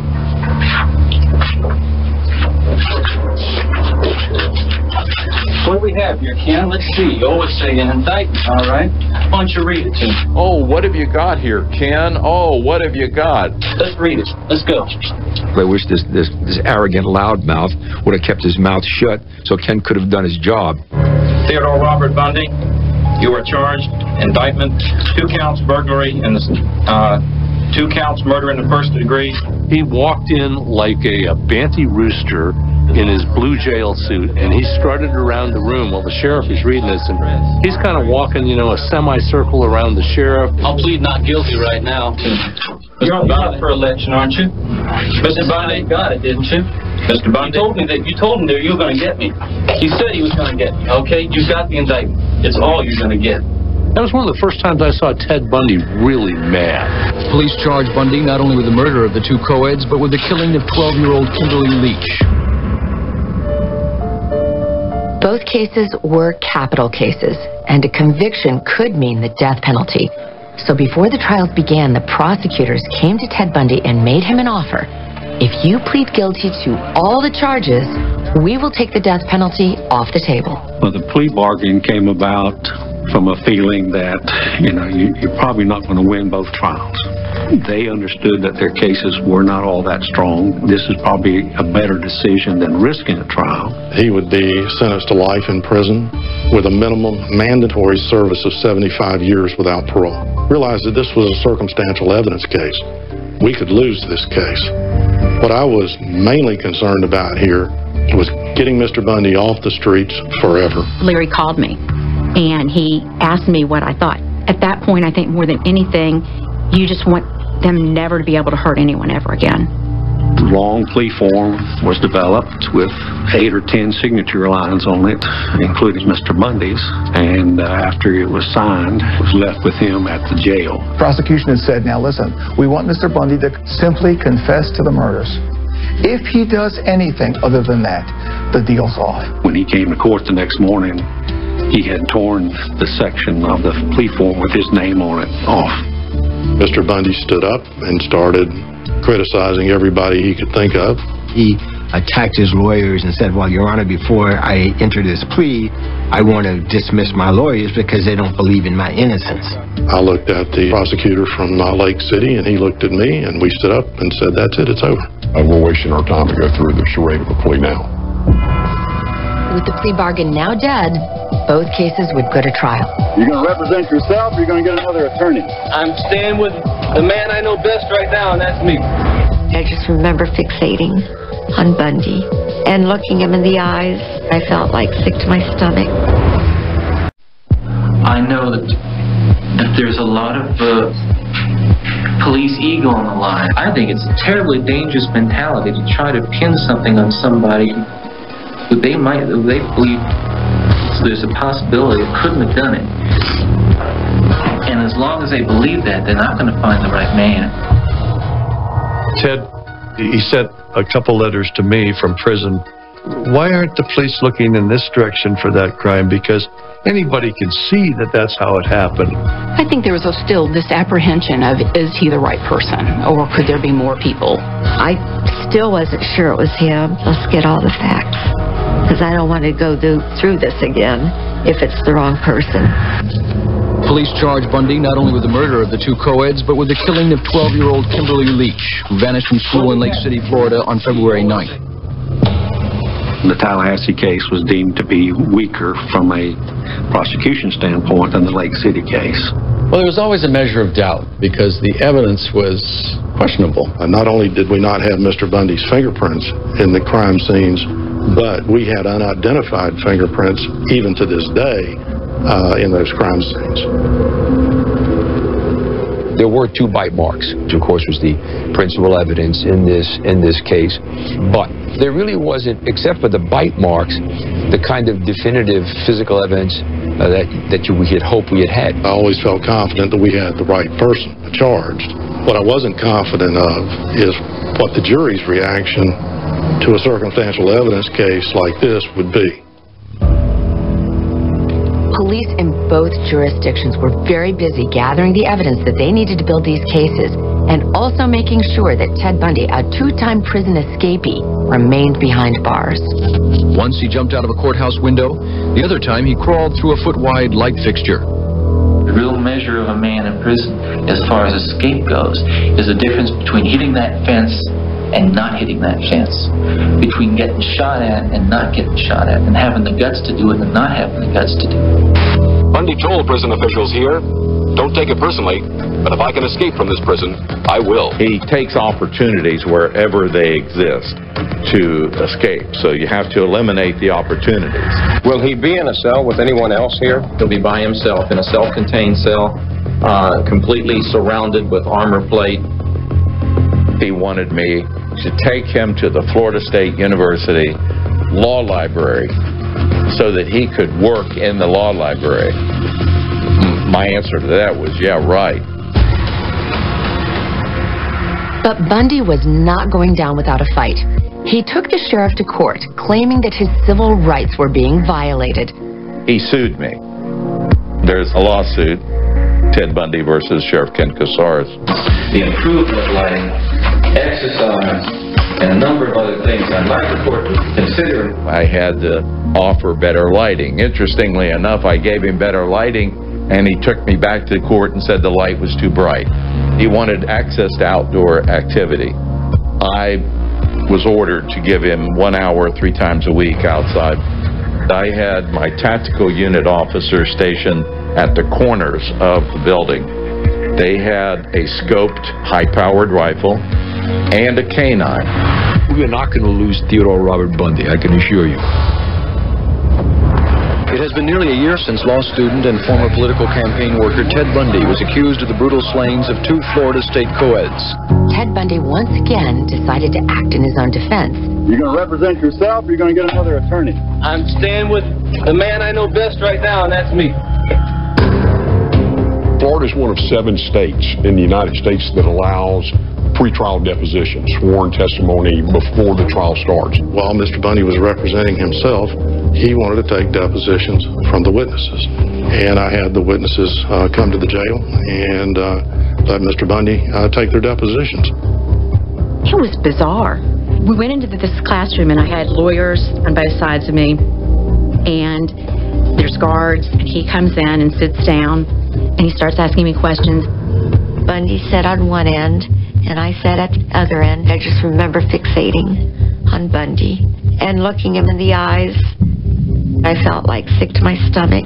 I'm sure if he had moved a muscle, they would have been on him like syrup on French toast. Some of the questions that he was asking, he did have a familiarity with the house that someone else would not have had. I was convinced he had been in the house. I was totally convinced. I know what's there and I know what isn't there. I've seen the files and I've heard the reports. And Lord knows I'm the first and foremost person that has the personal and intimate knowledge that it couldn't be me, that it's not me, that I'm innocent. So let's just wait and let's just let it come out in court, and I'll lay my money on me. How it really happened, I'm Hill Harper. In the summer of 1979, after being suspected in multiple murders across the United States, Ted Bundy stands trial for the brutal attacks at Florida State University. The trial was televised, and the country was riveted. Ted Bundy acted as his own attorney, and no one was prepared for the circus that followed. Security guards checking for concealed weapons outside the courtroom tell the story that this is no ordinary murder trial. The case of Ted Bundy, a man suspected of murdering 2 Florida State co-eds and beating 3 others. Complete and utter shock. We still don't believe it. It just can't be. Our son is the best son in the world. The women who were murdered were 21-year-old Margaret Bowman and 20-year-old Lisa Levy. My family has lived with horror, sorrow, and pain. It's an emotional pain so deep it becomes physical. That's Margaret. Yeah, she was a pretty girl. I think of Lisa and Margaret a lot.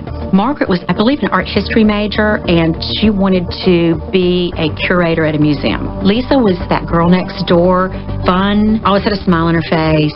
It upset me that he took that away.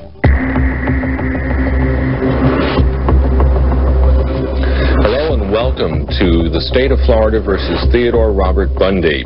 Please be seated. Court will come to order. The 500-mile change of venue from Tallahassee to Miami did nothing to lessen all of the hoopla surrounding the trial. It was going to be televised live, gavel to gavel, one of the first of its kind. It was crazy. The TV trucks were all over. I'd never been in a circus like that in my life. The Bundy trial has drawn a lot of attention, partly because of who he is, a mysterious former law student with a charming air in court. It was this weird celebrity that he fostered in a way. He loved it. He was basking in the attention. I screened the mail at the jail. There were a lot of love letters and proposals of marriage to Ted Bundy, which was bizarre. As strange as it may sound, there were groupies that followed him from courthouse to courthouse, his adoring fans. He just doesn't look like the type to kill somebody. And I noticed that most of the people that were in there were women. What is unusual to see is that many of the onlookers are women, young women, contemporaries of the Florida State sorority sisters who were assaulted in their beds a year and a half ago. So we started interviewing these young women, and you know, you could see by their eyes they were just fascinated by the lurid details, the savagery of the crimes. Every time he turns around, I kind of get that feeling, no, you know, he's gonna get me next. But yet you're fascinated by him. Very. This one woman, and I don't think she missed a day, she sat right there on the front row, and she would alternately make moon eyes at Bundy and stare daggers at Carol Boone. Carol Boone believes Bundy is completely innocent. Some have called her his girlfriend. She prefers to be known as just a close personal friend. Let me put it this way. I don't think that Ted belongs in jail. Carol Boone says she first met Ted Bundy 5 years ago when they worked in the same office in Seattle, Washington. Since that time, she has followed him, helping him prepare his legal cases, from Utah, where he was convicted of kidnapping a young woman, to Colorado, where he is suspected of murdering another, and finally now to Florida. She had an explanation or an answer for every circumstance in every case, what was wrong about it, identifications had been coerced or were inaccurate, the physical evidence didn't hold up. I don't think they had reason to charge Ted Bundy with murder. For the first time, jurors in the Theodore Bundy murder trial were brought in to hear one of the 2 crime scenes where 2 Florida State sorority sisters were strangled to death and 3 others brutally beaten with a club the morning of January 15, 1978. He had picked up a piece of firewood, and he attacked Margaret. He attacked Lisa Levy. He used pantyhose, strangled her, bit her, did other things, and then came into our room. When police officer Oscar Brannon took the stand, he described the first victim who was discovered, Karen Chandler. The side of her face looked like it had been literally crushed. Sharp blows where it's on a stick because it was bark tangled in her hair and blood on the side of her face. Officer Brannon said it was shortly afterwards that the bodies of the 2 murdered co-eds were found. One of the young women had a stocking wrapped tightly around her throat. He strangled her with a pair of pantyhose that he had brought with him. Now, we know that because the brand of pantyhose was not one either used by Margaret or any of the young women in the Calmega sorority house. Some of the first witnesses who are expected to testify this week are Calmega co-eds who were there when the killings occurred.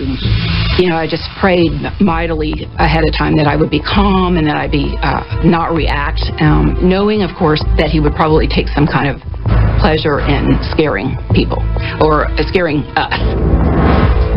The only time I was really nervous walking in. When the two who survived were brought in to testify, first Karen Chandler and then Kathy Kleiner, both said they had no recollection of what had happened to them. At that point, Bundy was serving as his own lawyer. And then he got up and asked me questions. Did you see my face? You know, how do you know it was me? Cheryl Ann Thomas told the court she only remembers coming home after a night of disco dancing, going to bed, and then waking up in the hospital. I had 5 skull fractures and multiple contusions in my head, and I had a broken jaw, and my left shoulder was pulled out of joint. It was odd because he was right across from me, and he looked at me as if he didn't know me at all. It's unbelievable. Judge Cowart has said he expects the trial to last from 30 to 45 days. I don't think I really had made up my mind until about halfway through the trial when, during the courtroom recess, I came face to face with Bundy himself.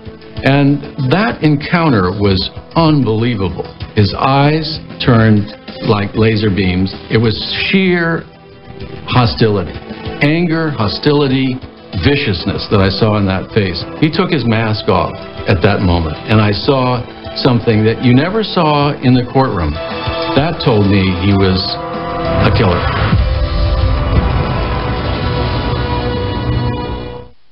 You can't help but become an advocate for yourself when you're so involved in the case. I'm being a good defense attorney, and I'm not pretending I'm an attorney, but I felt it was right. I wanted to get involved. The prosecuting attorneys have told the jurors that they believe one man on the morning of January 15th, 1978, walked into the Florida State Chi Omega house, strangled 2 young co-eds, brutally beat 2 others, and then struck again 4 blocks away, nearly killing a 5th young woman. That man, the prosecutors say, is the defendant, Theodore Bundy. Due to the television coverage, key players in this case were becoming household names.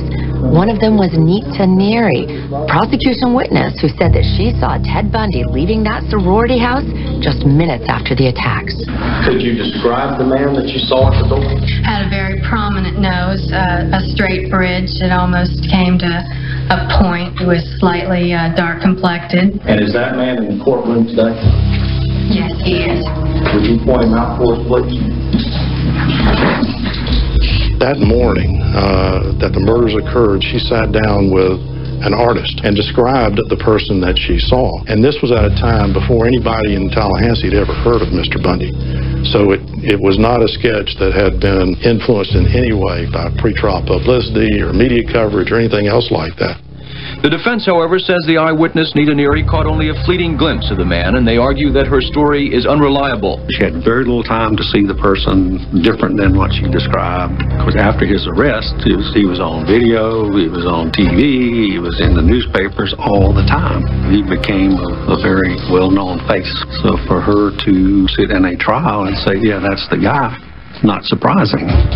Step up in the witness box and raise your right hand. The defense would also attack the testimony of Dr. Richard Souveron, the forensic dentist who says that the bite marks left on victim Lisa Levy were definitely matched by Ted Bundy. I had a board and I pointed out all the areas of comparison, his teeth and this and this and this.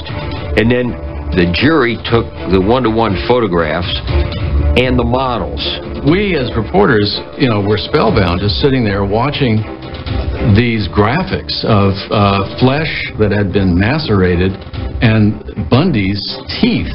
The prosecution asked Souveron if he could scientifically match up the teeth marks with Bundy's teeth. There's no question that the teeth fit the bite mark. They made the mark. And there's obviously something wrong with the observations made by the state's odontologists. Our contention all along, Your Honor, has been that they have taken my teeth and twisted them every which way but loose to fit. Ted Bundy was not shy about sharing his opinions in court, especially when he got to play the role of his own defense attorney. The defendant, Theodore Bundy, dressed in a tweed coat and a Seattle Mariners t-shirt, became the attorney today, acting directly in his own defense. Since he was co-counsel, he could decide what direction the defense would go. We were unable to make decisions independent of him. He, through the force of his personality, kind of controlled how things went. Bundy has said he feels impelled to take a leading role in his own defense. It is not known what his own attorneys think of this, but there is no evidence as yet that they are trying to dissuade him from taking the floor. Most of Ted Bundy's time in the courtroom was spent conferring with his co-counsel, but he decided to take the lead when the time came to cross-examine the police officer about what exactly he saw when he responded to the Chi Omega murder scene. And that move may have cost the defense this case. I called to the stand one of the first officers on the scene at the Chi Omega house that morning. You know, just kind of a basic overview of what he found whenever he first got there. And I was to question that officer. As I stand up, Ted stands up beside me and reaches for the file. Now I'm acting like this is what was planned. At one point, when a university police officer was on the stand, Bundy himself, not his attorneys, did the cross-examining. The first victim you saw. He asked a few peremptory questions, and then he says, describe in great detail what you saw when you pulled back the covers. And I felt like that was just about the worst thing that anybody could have ever done. I remember that cross-examination, and it seemed sort of weirdly like time almost stopped, and it was a way for him to get to relive those crimes. It was offensive. You have to understand, at that point, Mr. Bundy had vehemently denied any involvement in any of this stuff. It was very disheartening, incredibly disheartening. It was exactly 3 hours ago that Judge Edward Cowart gave the case to the jury. They are now deliberating behind closed doors. Bundy has said in court that he expects to win this case. Last night he told two reporters, I've never been convicted of murder before, and I hope and pray I won't be. But if it happens, then I have an excellent case for appeal. Lynn. What we see going on here today is something that I have no responsibility for. Just 6.5 hours after Judge Edward Cowart handed the case to the jury, the 12-member panel returned with a verdict. Are you confident that he will be acquitted here? I hope he will be acquitted. I can't say I'm confident, but I believe he should be on the basis of the non-evidence. Ladies and gentlemen, the jury, have you reached a verdict? Yes, we have. The jury was out, I want to say, a little over 6 hours before they returned a verdict, and nobody knew what the answer was going to be. Either you get a not guilty or you get a guilty. There's really nothing in between. Feel you're going to win this case? I believe we will, yes. We were thinking that the appropriate verdict was not guilty. We, the jury, find the defendant, Theodore Robert Bundy, guilty as charged. So say we all. Bundy said he was hopeful and optimistic jurors would see things his way. They did not. After years of being suspected in more than a dozen deaths, Ted Bundy was now a convicted murderer. And there was a kind of a collective gasp in the courtroom, but I think it was one of largely of resolution. All guilty verdicts on all of the counts. It was just a huge sigh of relief. We're very satisfied with what verdict we did get in this case. We couldn't have expected it to be any better than it was. The verdict came through, and it was like a relief.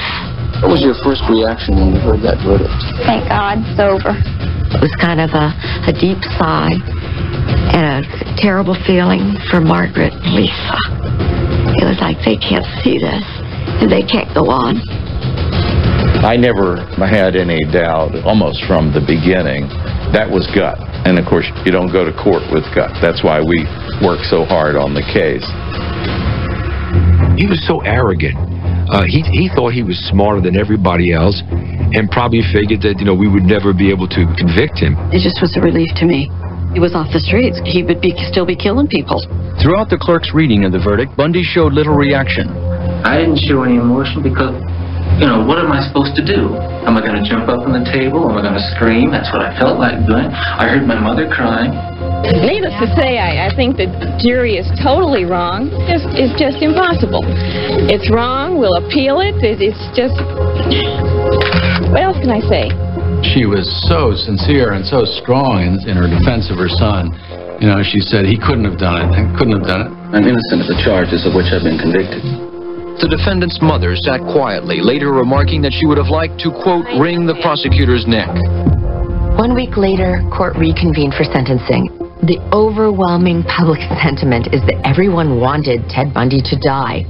Give him the same amount of mercy that he gave Lisa Levy and Margaret Fuller, which was absolutely none. It required a majority of the jurors to recommend the death penalty in order for it to be a death penalty verdict. This court is hereby impose the death penalty upon the defendant Theodore Robert Bundy. Today at age 32, Theodore Robert Bundy stood in a Florida courtroom and listened to a judge describe his pending death in the Florida electric chair. Justice is a funny thing. What kind of justice do you pay for killing all those women? I don't think that there's any such thing as justice. I would say that when he was sentenced to death, my gut feeling was he'll never hurt anyone ever again.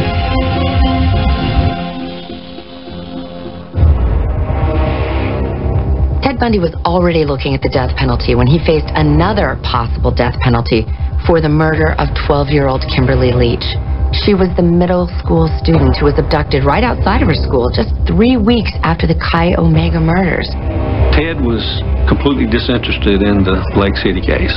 The pressure that he put on us in defense in the Tallahassee case was gone. He was there. He didn't want to do anything. He just, whatever happens, happens. Sure, I've been through this before, and it doesn't matter. From a trial standpoint, that case was much stronger. When he kidnapped Kim Leach, there was these unbelievable cross transfers from the carpet from the FSU Media Center van to her clothing recovered at the crime scene. We had fibers from the blue blazer that he wore on Kim's clothing, fibers from Kim's clothing on the blue blazer. It was just such a strong, conclusive chain of circumstances. After 3 weeks of testimony from both eyewitnesses and experts, the jury came back with a verdict. We, the jury, find the defendant, Theodore Robert Bundy, guilty of murder in the first degree. He's guilty on all counts, and the sentence was death. It is sentence of this court that you, Theodore Robert Bundy, be sentenced to death for the murder of Kimberly Diane Leach. When they recommended death and that decision was announced, Bundy screamed at them in the courtroom. Tell the jury that they were wrong.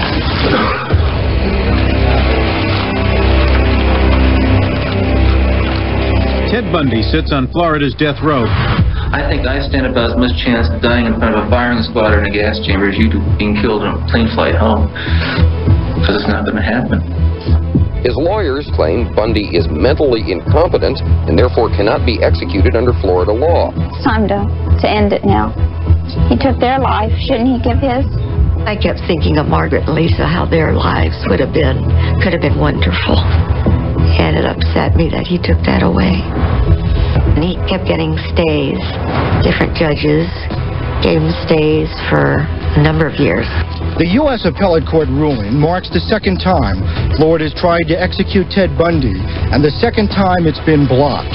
I was just feeling, well, the judges, they give him stays, should have their daughter date him.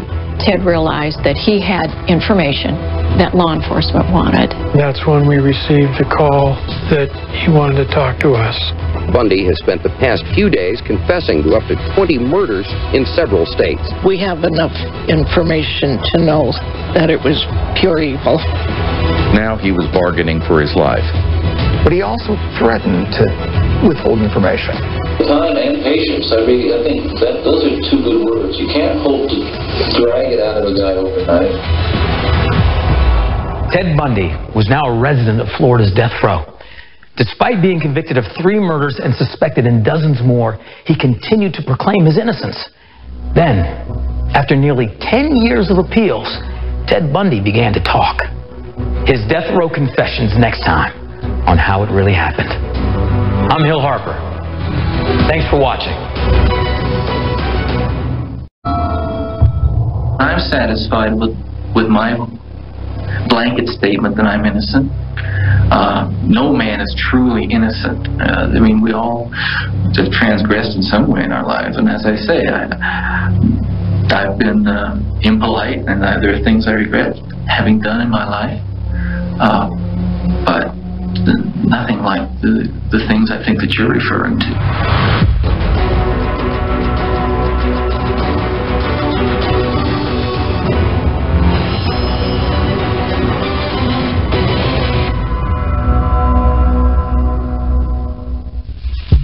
Welcome to How It Really Happened.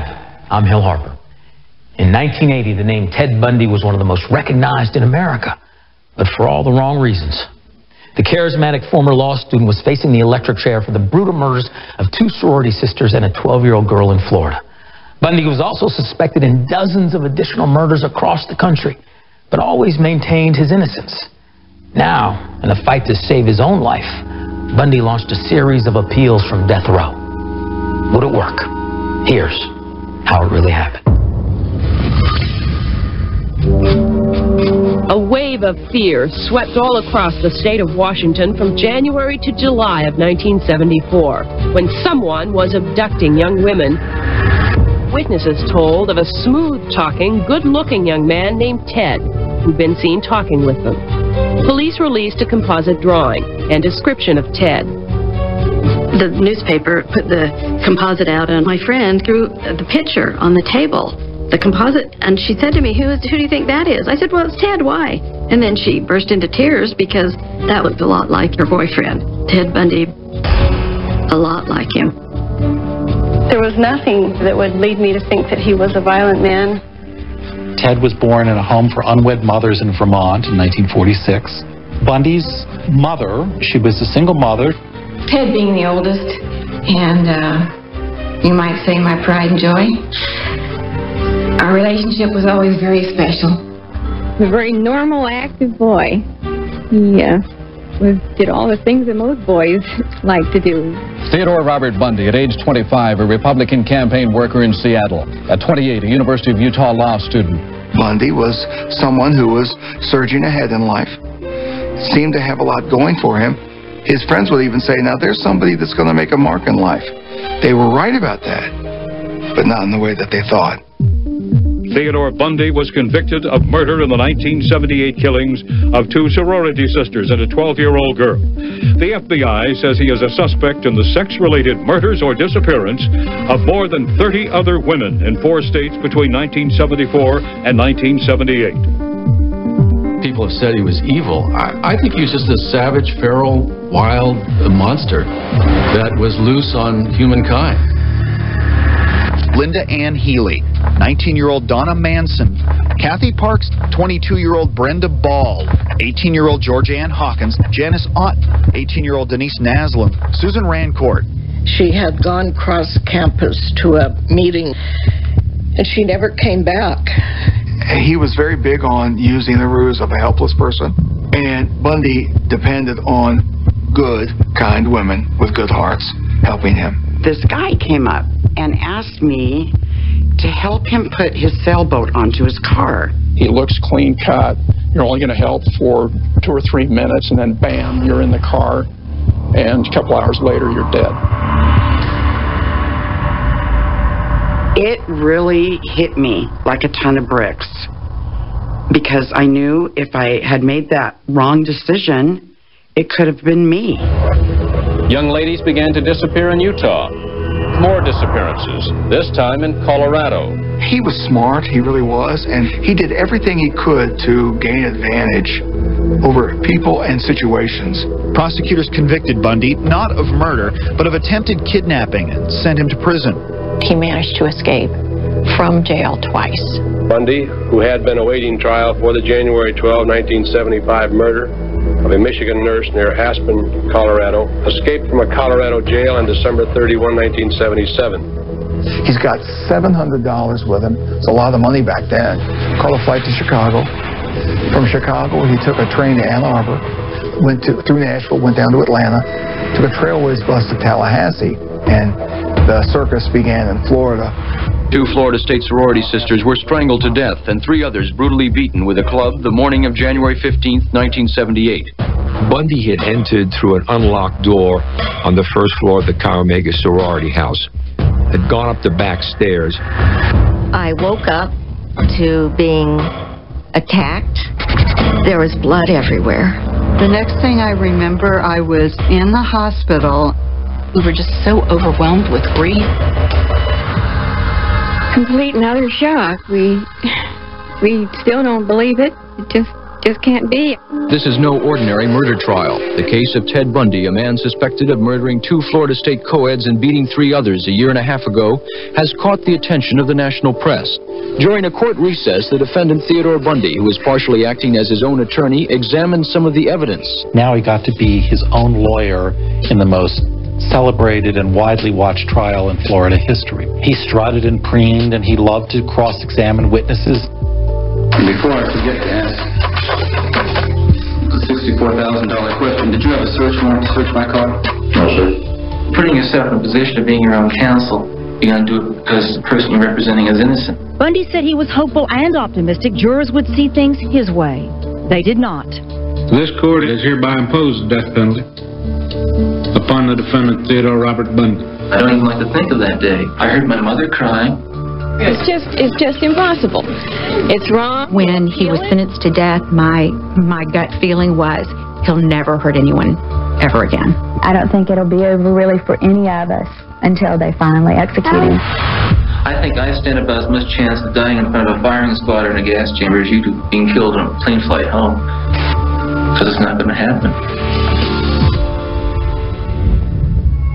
Ted Bundy sits on Florida's death row, convicted of the brutal murders of 2 Florida State University sorority sisters and a 12-year-old Lake City girl. After being given the death penalty twice, Ted Bundy became a resident of death row. And then, of course, he started his appeals process. When the death warrant, the first one, was signed for Ted Bundy, he had a petition pending in the Supreme Court, but the Supreme Court doesn't like to deal with clients who represent themselves, so I agreed to do it. Mr. Bundy was denied a fair trial. He argued that he had been denied his right to a fair trial because of, all things, ineffective counsel. The irony of that, of course, is that Ted Bundy acted as his own counsel. I mean, there must have been a kind of theatrical thrill for him getting to play lawyer after washing out as a law student. I come here this morning and I'm ambushed. People want to make me look. You haven't lost yet? Haven't lost yet. I don't intend to. He was playing lawyer, and he wasn't aware of what the consequences were going to be. Then let it go. Mr. Bundy spent a good deal of his time essentially intoxicated. The alcohol was found in the cans of V8 juice. Well, what? He was a handsome guy. I kind of found it interesting to watch him litigate. It was Ted, typical Ted. His movements, the way he looked, he always would look sort of like this when he was in the thing. It was Ted, you know, the Ted I knew anyway. I just think that he was egotistical and didn't want to be wrong about anything. Please be seated. Court will come to order. He just felt like no attorney was as good as he was. Bundy employed as many as 14 defense attorneys and even represented himself at times. His attorneys now say that representation was ineffective and are asking for a new trial. The ineffective counsel claim was rejected by the higher courts. So, Ted's lawyers brought a claim of mental incompetence. I'm not going through this. You knew that, Your Honor. Sit down. You know how far you could push me. His lawyers claim Bundy is mentally incompetent and therefore cannot be executed under Florida law. And this was something that Ted Bundy had absolutely fought against and rejected in his first 2 trials. Because Bundy had an ego and had had some legal training, he would not allow his defense attorneys to do that. But now that his life was on the line, he was willing to offer it. Mr. Bundy, do you believe you were competent during your trial? Ted Bundy's behavior had become increasingly bizarre in the Kimberly Leach trial. Mr. Bundy spent a good deal of his time essentially intoxicated. The alcohol was found in the cans of V8 juice, resealable 16-ounce cans of V8 juice. There were several small containers we found out later were mixed with vodka. I'll be darned. I didn't know that. During the death penalty phase of our trial, Bundy actually did closing argument with a jury. The most baffling moment was when Ted questioned Carol Boone, and he called her as a character witness. Carol Boone says she first met Ted Bundy 5 years ago when they worked in the same office in Seattle, Washington. Some have called her his girlfriend. Let me put it this way. I don't think that Ted belongs in jail. She was in contact with Ted daily. He would give her instructions for the defense team, and we were to carry out his instructions. She was quite forceful in making us do these things that Ted wanted done. She cooked up an idea that he would call her as a witness in the penalty phase of the trial. He used the penalty phase of the trial when the jury is considering whether he should be sentenced to death to get married. Very well thought out and planned. They had the blood test, they had the marriage license. Somewhere they recruited a notary public to come sit in the audience and wait for Bundy to pronounce him and Carol Boone man and wife. I think it was pragmatic. They needed to have a court proceeding, and so this was going to be a legally binding marriage, and the only way they could do it was in the courtrooms.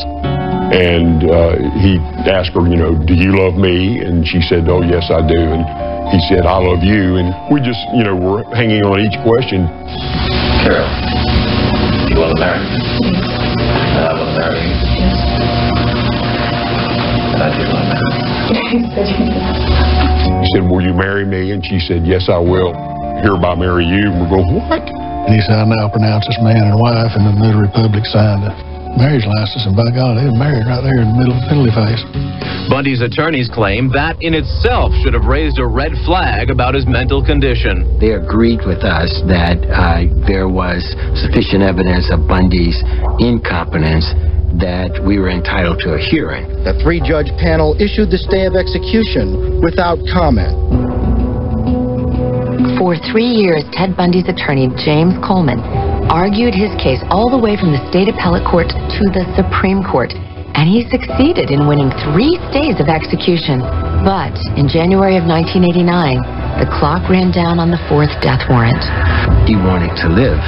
I'm at the Florida State Prison, going to interview Ted Bundy. Ted realized that he had information that law enforcement wanted. That's when we received a call that he wanted to talk to us. I don't think anybody doubts that I've done some bad things. The question is what, of course, and how, and maybe even most importantly, why. Ted Bundy, a one-time law student who became one of the FBI's 10 most wanted, stands convicted of 3 murders and is still suspected in more than 30 others. Nearly 9 years ago, Bundy made tape recordings in his Florida jail cell for 2 authors who chronicled his criminal career. Bundy was emotional about hearing reports of his case. I do take it rather personally when, at least, I hear it broadcast that people want me killed, even though I know that there are a great number of people of that opinion. I just, as soon as I hear it, thank you. Bundy has been in Florida's state prison on death row for nearly 10 years. He has been sentenced to death 4 times in Old Sparky, the state's electric chair. It was very disappointing to me that this guy had, not received a fair trial. What's ahead for convicted murderer Theodore Bundy now is a long appeals process. What we have to do is to prepare to litigate in 3 or 4 courts at the same time. We would file in the circuit court. He's entitled to a new sentence. In the Florida Supreme Court. Although Bundy managed to avoid one of Governor Graham's death warrants, another is imminent. He kept getting stays. Different judges gave him stays for a number of years.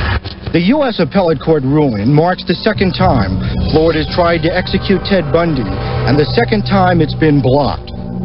I kept thinking of Margaret and Lisa, how their lives could have been wonderful. And it upset me that he took that away. It's time to end it now. He took their life. Shouldn't he give his?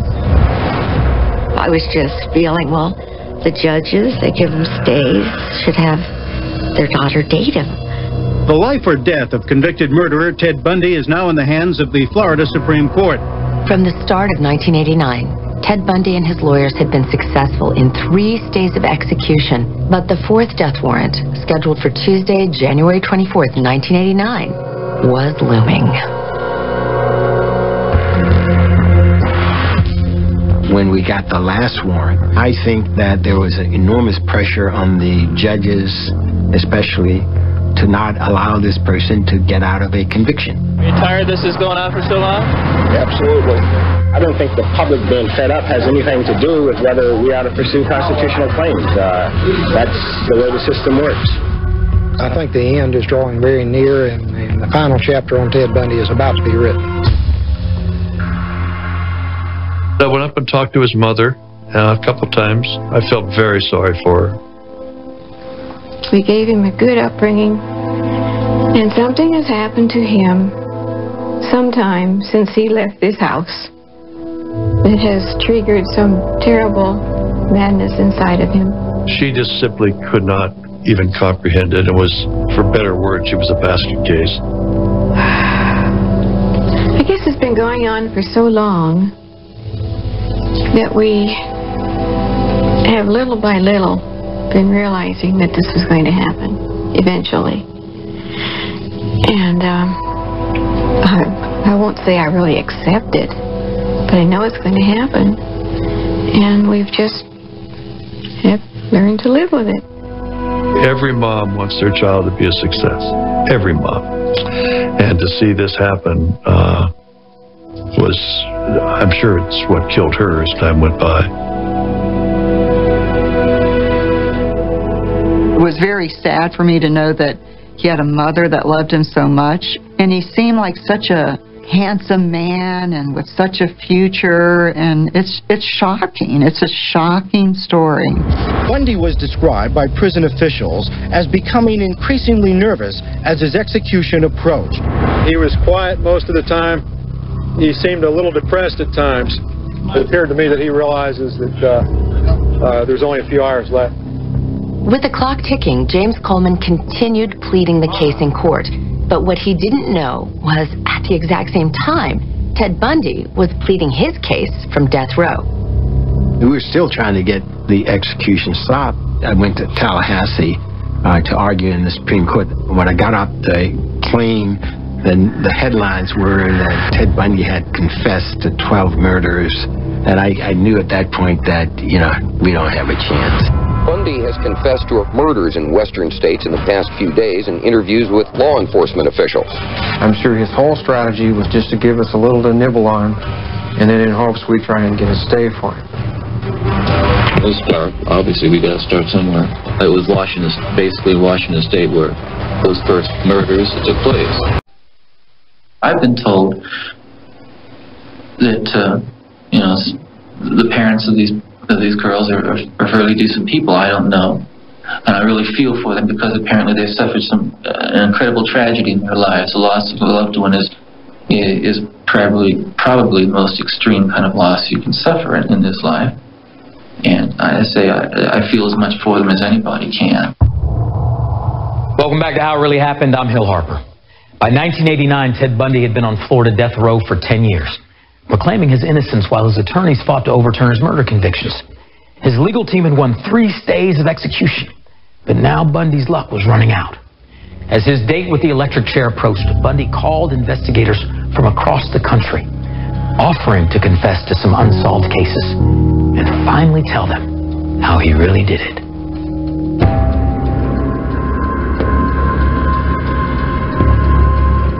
He started to meet with the police, and he was doing it in secret.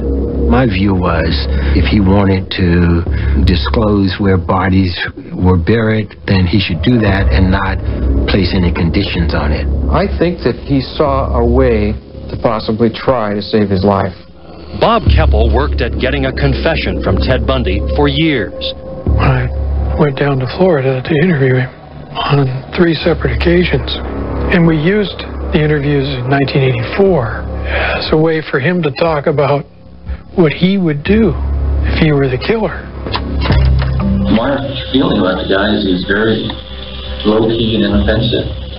And he has a method of approach. He has a lure or a ruse. Obviously, he's very, very wary how he picks up his victim. He's waiting for the right time to approach. He doesn't want anybody around. He doesn't want anybody to overhear what he says to the girl. He doesn't want anybody to see him if at all possible. And he certainly doesn't want anybody to see him getting in the car. And then in '88, it was more like getting him ready to talk to us again. When Keppel went to Florida nearly 1 year ago, he was still playing Bundy's game, trying to get any information on the Washington murders. We'd already come to the conclusion a long time ago that he was the one that did them. You're leaving the area pretty well bare, and he's not leaving any clothing on the victims. I guess there are any number of ways to dispose of the clothing. He could be burying it. He could be burning it at home if he has a fireplace. He might be simply throwing the shit out the window of the car if he's driving along. The last interview with him was the most telling. He was supposed to have had some spiritual change. I'm very skeptical of that. I don't buy that at all. But to all the investigators, he did give it up. That was the first time that I know of that he's admitted any murders to anyone. And after hearing some of the details of what he's done, I can understand why it's difficult. Because they're not particularly pleasant. Bundy, delivering details about the murder of George Ann Hawkins. The night of June 10th, 18-year-old George Ann Hawkins left a fraternity to make this walk, just 90 feet down a well-lit alley back to her sorority at the University of Washington. Bundy told Keppel he found Hawkins walking in a U District alley about midnight. Using a briefcase and some crutches, and the young woman walked down. I saw her round the north end of the block into the alley and asked her to help me carry the briefcase. When I reached the car, I knocked her unconscious with the crowbar and I handcuffed her and drove away. Is he alive or dead? No, she was unconscious, but she was very much alive. Then I again knocked her unconscious and strangled her. I asked him if he killed the two girls at Lake Sammamish State Park, and he said yes. Asked him if he killed Brenda Ball, he said yes. And he said with Sue that he rendered her unconscious and took her to an orchard. We know that much, but we don't need to know what he did. We have enough information to know that it was pure evil. Ted Bundy was infamous as an intelligent and handsome charmer, a highly likable boy next door. When I would think about our day-to-day relationship, there was nothing there that would lead me to think that he was capable of doing something like that. And that's the split that I think had everybody baffled. He confessed to my friend and told her all the stuff outright. And he mentioned the day, July 14th, when two women were abducted from Lake Sammamish, and we went out to eat that night about 5, and he was saying that he remembered that he ate 2 hamburgers and that he enjoyed every bite of it. He said that it wasn't that he'd forgotten what he had done that day, or that he didn't remember, but just that it was over there. And then he said, "It's pretty scary, isn't it?" And then, a day later, he calls her back and said, "What you think you heard, you didn't hear right." This man felt nothing. And with all the people he'd done in, with all the harm he'd done, he still felt nothing. So there's nothing to say sorry for because he didn't feel sorry. Bundy lived in Washington until late 1974, building a promising career in politics. At the same time he came to law school in Salt Lake City, young ladies began to disappear in Utah. Bundy admitted to the homicide and kidnapping of the Kent girl from up in Bountiful. Debbie was attending a play with her family at Viewmont High School on the night of November 8, 1974. She left the play early to pick up her brother at an ice rink. Well, there was Debbie Kent up in Bountiful, the high school. Was she killed right there at the school? No. But you are responsible for her death, though? Yes. He said he dumped Debbie Kent's body off at, I think it's Fairview, Utah. And he did find a patella portion, I guess, of the kneecap. They turned it over to the Kent family. You know, as a mother, I don't think until you lose a child you ever know the pain and the hurt that it is. When he'd murder these women, sometimes he would rape them before, but a lot of times he would like to have sex with them after they were dead. So he was a necrophile, but he never liked talking about that. This is harder stuff for me to talk about. That's the nice parts. Well, there's no nice parts. Ted Bundy not only offered information on where investigators might find the victims' remains, but he also offered clues as to why they had trouble with certain kinds of evidence, such as the murder weapons. Ted didn't leave much of a trail behind. Went down the road, throwing everything that I'd had, just tossing them out the window. And the crowbar, everything. Handcuffs, everything. I'd get mad at myself a few weeks later because I'd have to go out and buy another pair. I mean, it's not comical, but that's what would happen. In the end, it frustrated and irritated and probably even angered many of the law enforcement officials. At one point, it was, you're done.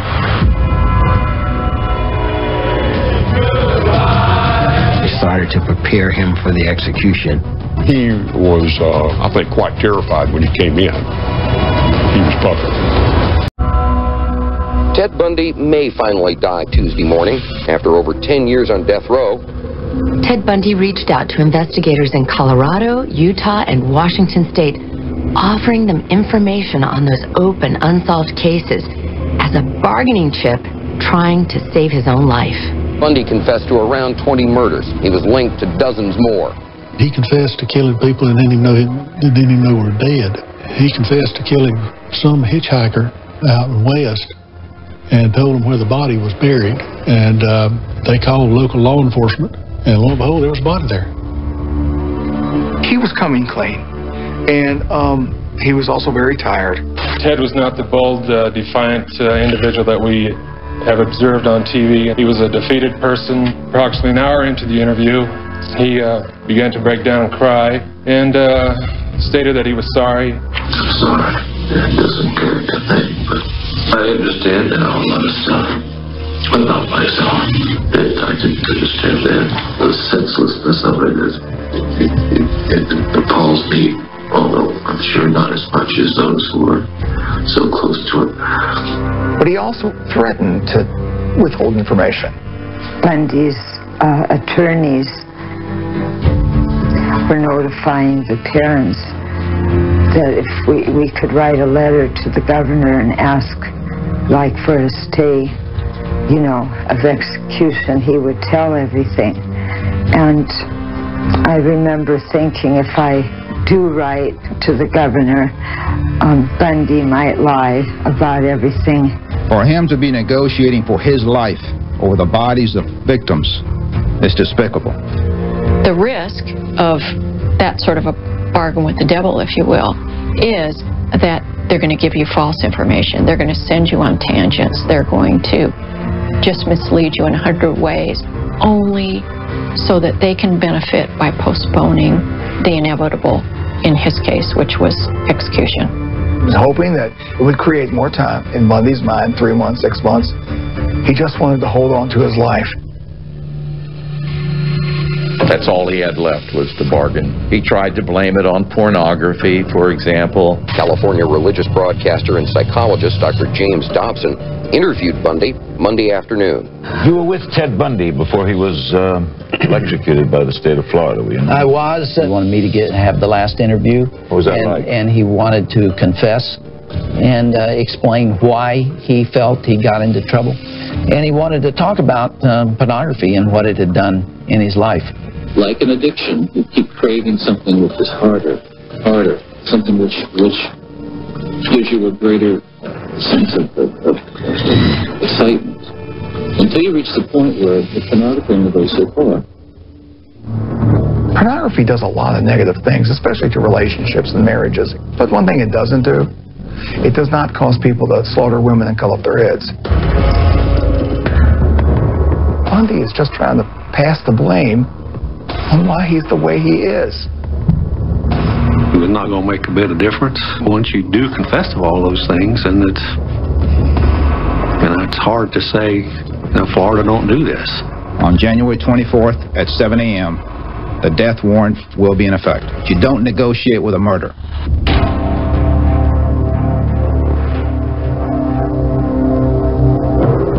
Attorney General called and said, it's going to happen this time. Execution is, going to happen. Ted Bundy sits in this wing of the Florida State Prison, 30 feet from the electric chair where he's scheduled to die. I had worked a long, hard time seeing to it that he got executed. And seeing it through to the end was attending his execution. Mike Vasilinder? We're supposed to be at the prison at 4:30. The van picked us up. They took us over. We were taken to the execution chamber. But for a glass wall, we could have reached out and touched him on the knee. He was that close. And, you know, he was, I think, quite terrified when he came in. He was puckered. They set him down in the chair, and they started to prepare him for the execution.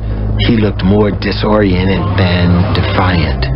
He asked me and the minister to tell his family that he loved them. The beginning of the end for Ted Bundy came when the prison's generator was started to power the electric chair's 2,000 volts. Lights outside death row flickered, and Bundy's life winked out. Tell you what I heard said when the execution was accomplished. That was too easy.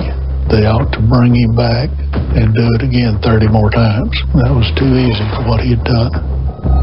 We got a call saying that, you know, it was over, that he had been electrocuted, and we knew before everyone on television. At 7:16 this morning, the doctor at Florida State Prison pronounced Theodore Bundy dead.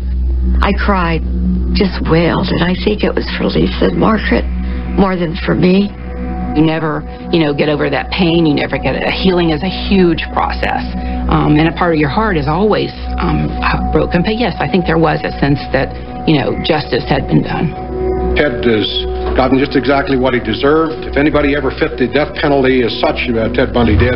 Then a hearse carrying a metal pauper's coffin with Bundy's body inside left the prison. I was awake until they drove him out. I started to cry, and it was just like I was relieved in such a sense that I could relax now after all these years. And on across the street from the prison on the right, cheers went up, and people were celebrating. People were cheering for the execution of a person who had been denied the rights that our system guarantees, and nobody cared. That was such a hard thing for us. So hard for us to say, you need to die, but he had to be stopped. We knew that. I think if he wouldn't have been stopped, he'd have kept killing. The morning after the execution, the Seattle television station came and we did the interview, and towards the end, she said, "I have Mrs. Bundy listening to you. Is there anything you want to say to her?" In a quiet corner of the Lake City Cemetery lies a shy, sweet 12-year-old girl. Kim Leach was abducted from her school here almost 11 years ago. After Ted Bundy, there is a realization that no matter where you live or who you are, you can be a victim. Bundy had beaten the electric chair for 10 years on death row until Tuesday. Theodore Bundy was executed at 7:16. This morning in the electric chair at Florida State Prison. When Ted Bundy got executed, I, as well as many others, thought, hooray, he got what he deserved. The fact that he could kill these innocent young women just, is so far beyond even one's imagination. I think he got the justice that he deserved. Not that I'm advocating for the death penalty, but there didn't seem to be any alternative for someone who'd done such horrific things to so many people, and especially to my friend. A federal judge called Bundy the most competent serial killer in the country, a diabolical genius. A life of brutality, murder, and deceit, a life that ended this morning as an unsolved mystery. The morning after the execution, a Seattle television station came and we did the interview, and towards the end she said, "I have Mrs. Bundy listening to you. Is there anything you want to say to her?" And I told her that we were so sorry that this had to happen, and she talked back to me that I never wanted this to be true. I just never thought it would be true. He was our much beloved son, and we didn't raise him to be this kind of person. She was hurting. Oh my goodness. I had a daughter like Sue, and I have all those golden memories.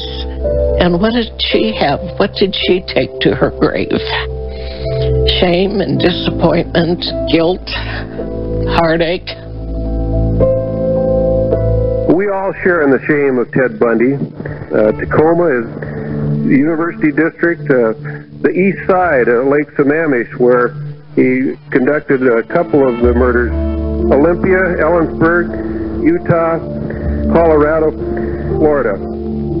I think there was a determination to not be a victim, to not let an individual try to strip you of that kind of future. I try not to ever let it define me, but it's still a part of me. There was nothing that he did that was going to stop any part of my life. I had too much to go for, too many things I wanted to do. I didn't want to be held back. You just got to keep going, because there's going to be another hurdle in front of you, and you can't let any one of them keep you down. Your best revenge is a life well lived, so go for it. Be your best self and make your life wonderful. I just want to be sure the women are not forgotten that did die. It's sad that they never had the opportunity to live their lives. My sister Sue, people knew her when she was alive and pretty and healthy, and that's what I want her to be remembered as. You don't ever put those you love out of your heart and your mind. They're there. I don't believe in the word closure for victims' families. There isn't any closure. It's an open wound that scars over, but it's there. And she'll always be in our life.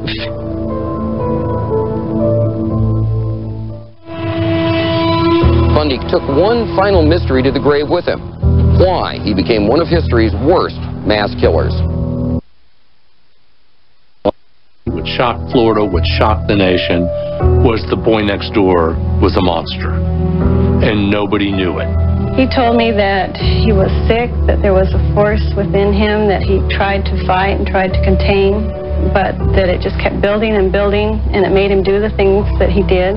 I'm not sure exactly how many he actually confessed to. The FBI has figured around 35. There is some hint that there might have been a lot more. To him, it's a big hunt and chase game.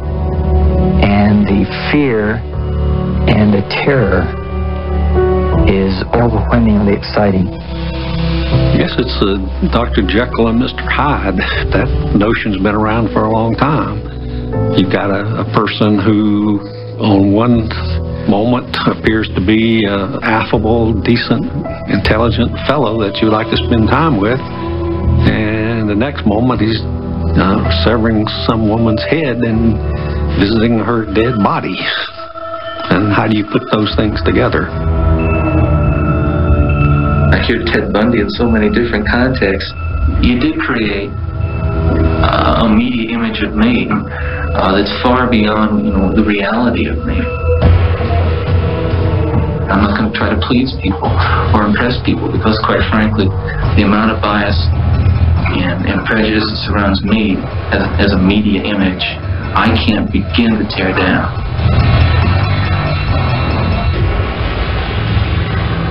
After admitting to 36 murders, Ted Bundy's reign of terror ended with his execution on January 24th, 1989. His heartbroken mother, Louise, lived for another 22 years. She passed away in 2012. The identity of Ted's biological father has never been revealed. The Chi Omega sorority has created a scholarship fund in the name of fallen sisters Margaret Bowman and Lisa Levy. Susan Rancourt's mother, Vivian, said her daughter was always smiling and kind to everyone. Susan's family has dedicated a memorial garden in her name at Central Washington University. I'm Hill Harper. Thanks for watching.